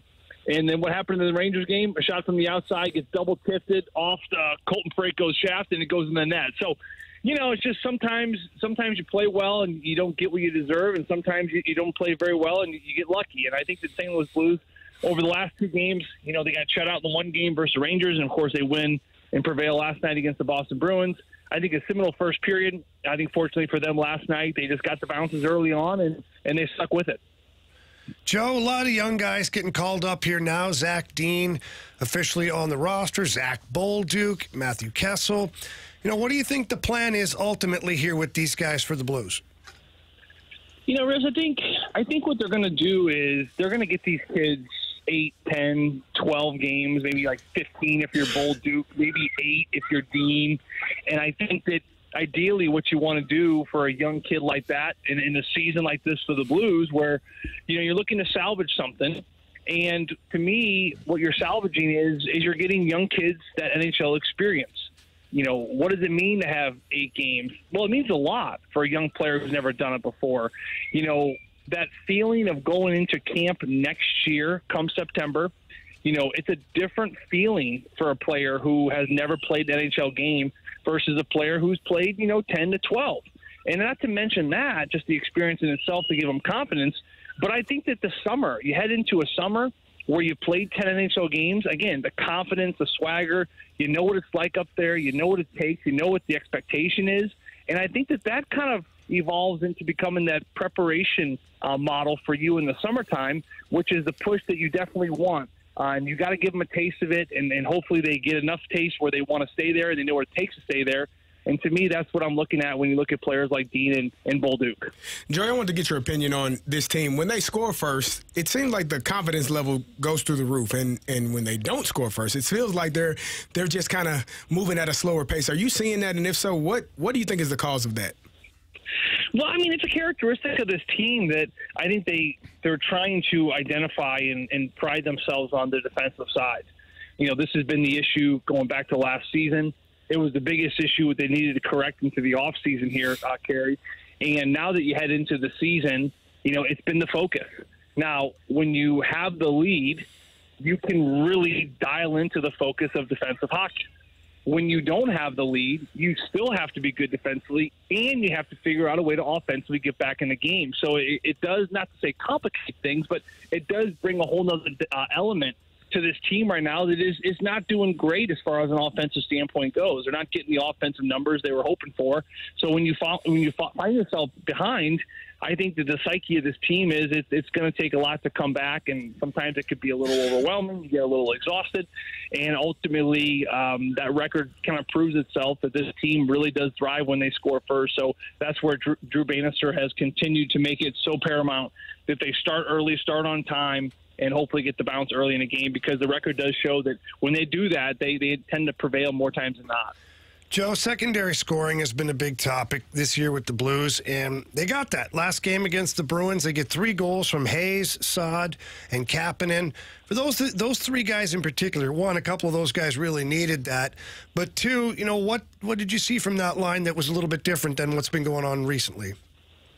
Well, Riz, we talked about the bounce early in the game, and I think that for Kapanen, that's kind of what he needed.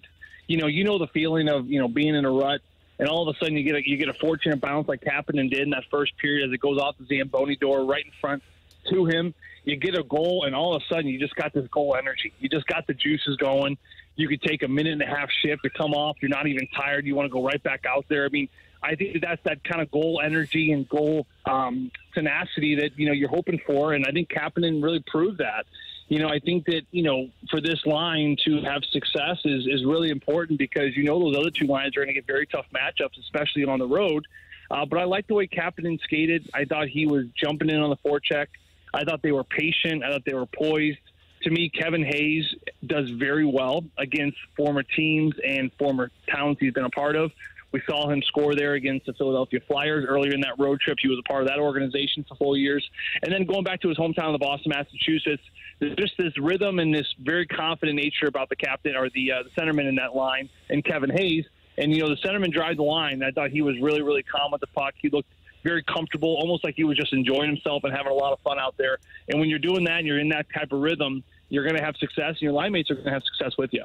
Joe, good stuff, man. We'll check back with you again next week. Hey, sounds great, boys. You guys have a great week now. You too. Thanks. That's Joe Vitale here in the Fast Lane on 101 ESPN. When we come back, we've got Bet the Board, 3 stars of the day, criticisms, compliments, next.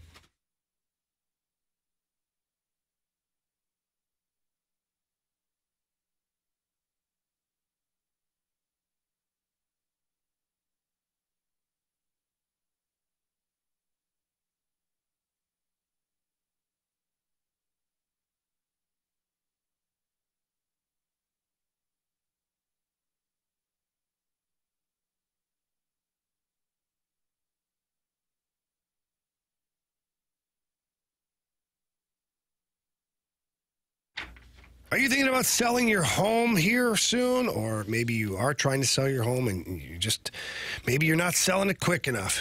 Well, that's why you need to call Gloria Lou with your home sold guaranteed realty.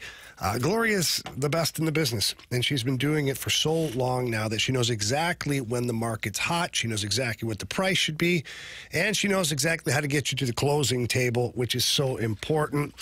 Well, she has great options, too, available for you, whether it's a cash offer or other offers that are in place. Well, she also has guaranteed sales. That's my favorite one. That's where Gloria sits down with the home seller, agrees upon the sales price, and then sells the home for that price, or she buys it herself. And she guarantees all of that in handwriting. And why is she so confident? Because she has thousands of buyers in her database that are ready, willing, and able to purchase your home. That drives all the traffic to your listing, hopefully multiple offers, and ultimately more money in your pocket at the end of it all. And here's what you have to do to get that great service is just call her. Call her. Tell Jamie Rivers sent you in. Her number is 314-325-6888. Again, it's 314-325-6888. Or you can visit GloriaHasTheBuyers.com. Conditions do apply. Gloria and the seller must agree upon the sales price and possession date.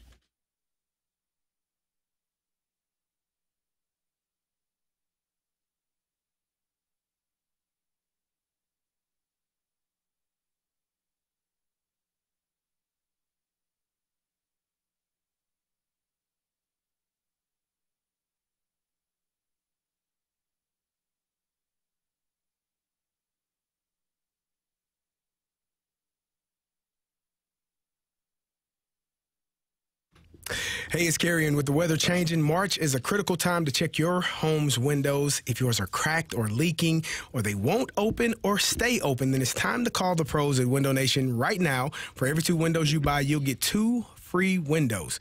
There's no limit to how much you could save. Plus, you can save even more with 0 down, 0 interest, and no payments for 24 months. Window Nation's windows come with a lifetime warranty and can be installed in less than 1 day. With proven quality and service, it's no wonder thousands of homeowners have trusted Window Nation with their homes, and you can too. So if your old finicky windows and high energy costs from the winter are cutting into your finances, don't miss out with an unlimited buy 2, get 2 free, plus 0 down, 0 interest, and make 0 payments for 24 months. You cannot afford to wait. Plus, get a house of windows and you can get 2 free Cardinals tickets. It's easy. Just call 866-90-NATION or visit them online at windownation.com to schedule your free in-home estimate. That's 866-90-NATION or online at windownation.com.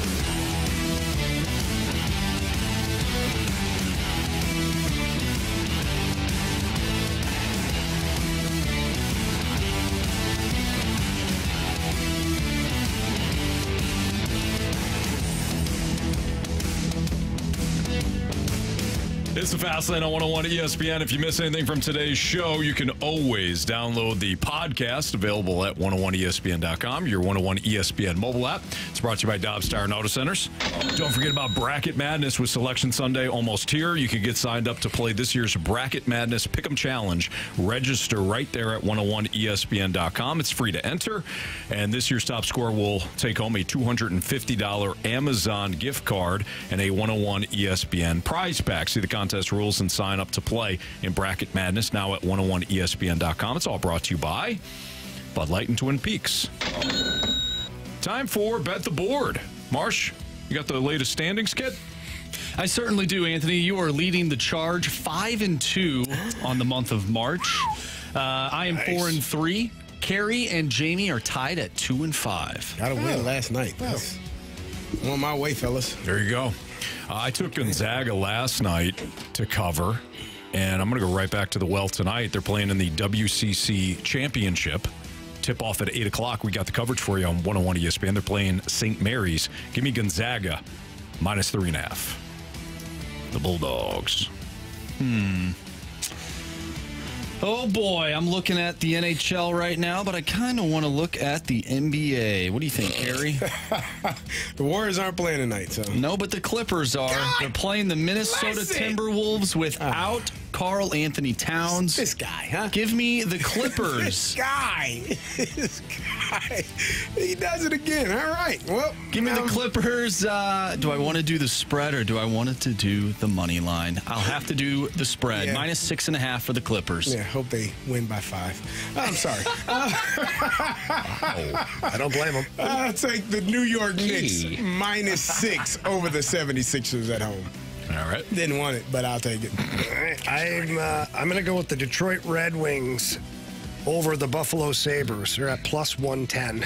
The Red Wings have not been great recently. They're right there tied with the Islanders for the second wild card spot. They need a big game tonight. Patrick Kane from Buffalo. You know. You're feeling it. Yep. Okay. Sure am. There you have it. There's Bet the Board. Marsh, what do we got for 3 stars of the day? Ooh, do we want to get into some criticisms and compliments first? Yeah, that's what I meant. So we have one from the 618. CD, you're doing a great job in the new slot. Oh. Yeah, you are. Well done, CD. Good boy, Carey. Filled the slot well. Carey. Appreciate it. From the 910, how in the hell is Anthony a Falcons fan? Isn't he from Michigan? And the Panthers do have a plan. The Panthers do have a plan for the offensive line. They are following the Saints model when they had Breeze massive at the guard and center position, trying to stop the rush up the middle. Burns wasn't worth the contract he got. I live in North Carolina now. All right. There you go. You from Michigan? Maybe. All right. We're not sure. I'm a Falcon fan because of Dion.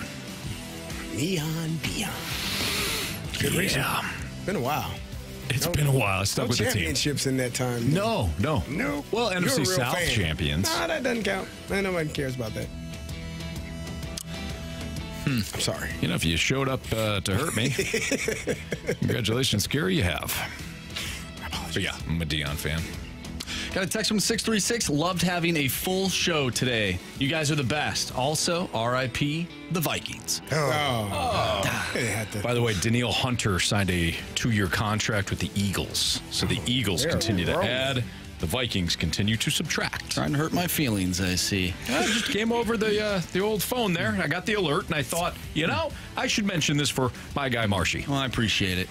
Let's get to our 3 stars of the day. Our 3rd star of the day was going to be Mizzou basketball because of all the hope that Anthony and I have, of course, for that team. However, the St. Louis Billikens have made their way back into this game. They are our 3rd star of the day, 68-67 as I look on the screen. They could be losing now as I say this. No, they're winning. 71-69. There we go. So they are our 3rd star of the day. 17 seconds left. Good job. Our 2nd star of the day is Pedro Martinez. Yeah, Pedro. All right. Tink Hints. Tink Hints. Yes. Yeah, also known as. Have to listen to the podcast for that one, that reference. And our 1st star of the day goes to the St. Louis Riverboat Gamblers. Yeah. Jamie's NFL team. Yep. There you have it. All right, boys, that'll do it for us tonight. We'll be back tomorrow at 2 o'clock. West Coast Championship. Don't forget, tip-off at 8 o'clock tonight. Pregame at 7:45. We have instant replay coming up at 6 o'clock. For Andrew Marsh, for Carey Davis, for Jamie Rivers, I'm Anthony Stalter. We appreciate everybody listening, tuned in, and we'll see you tomorrow right here at 2 o'clock. See ya.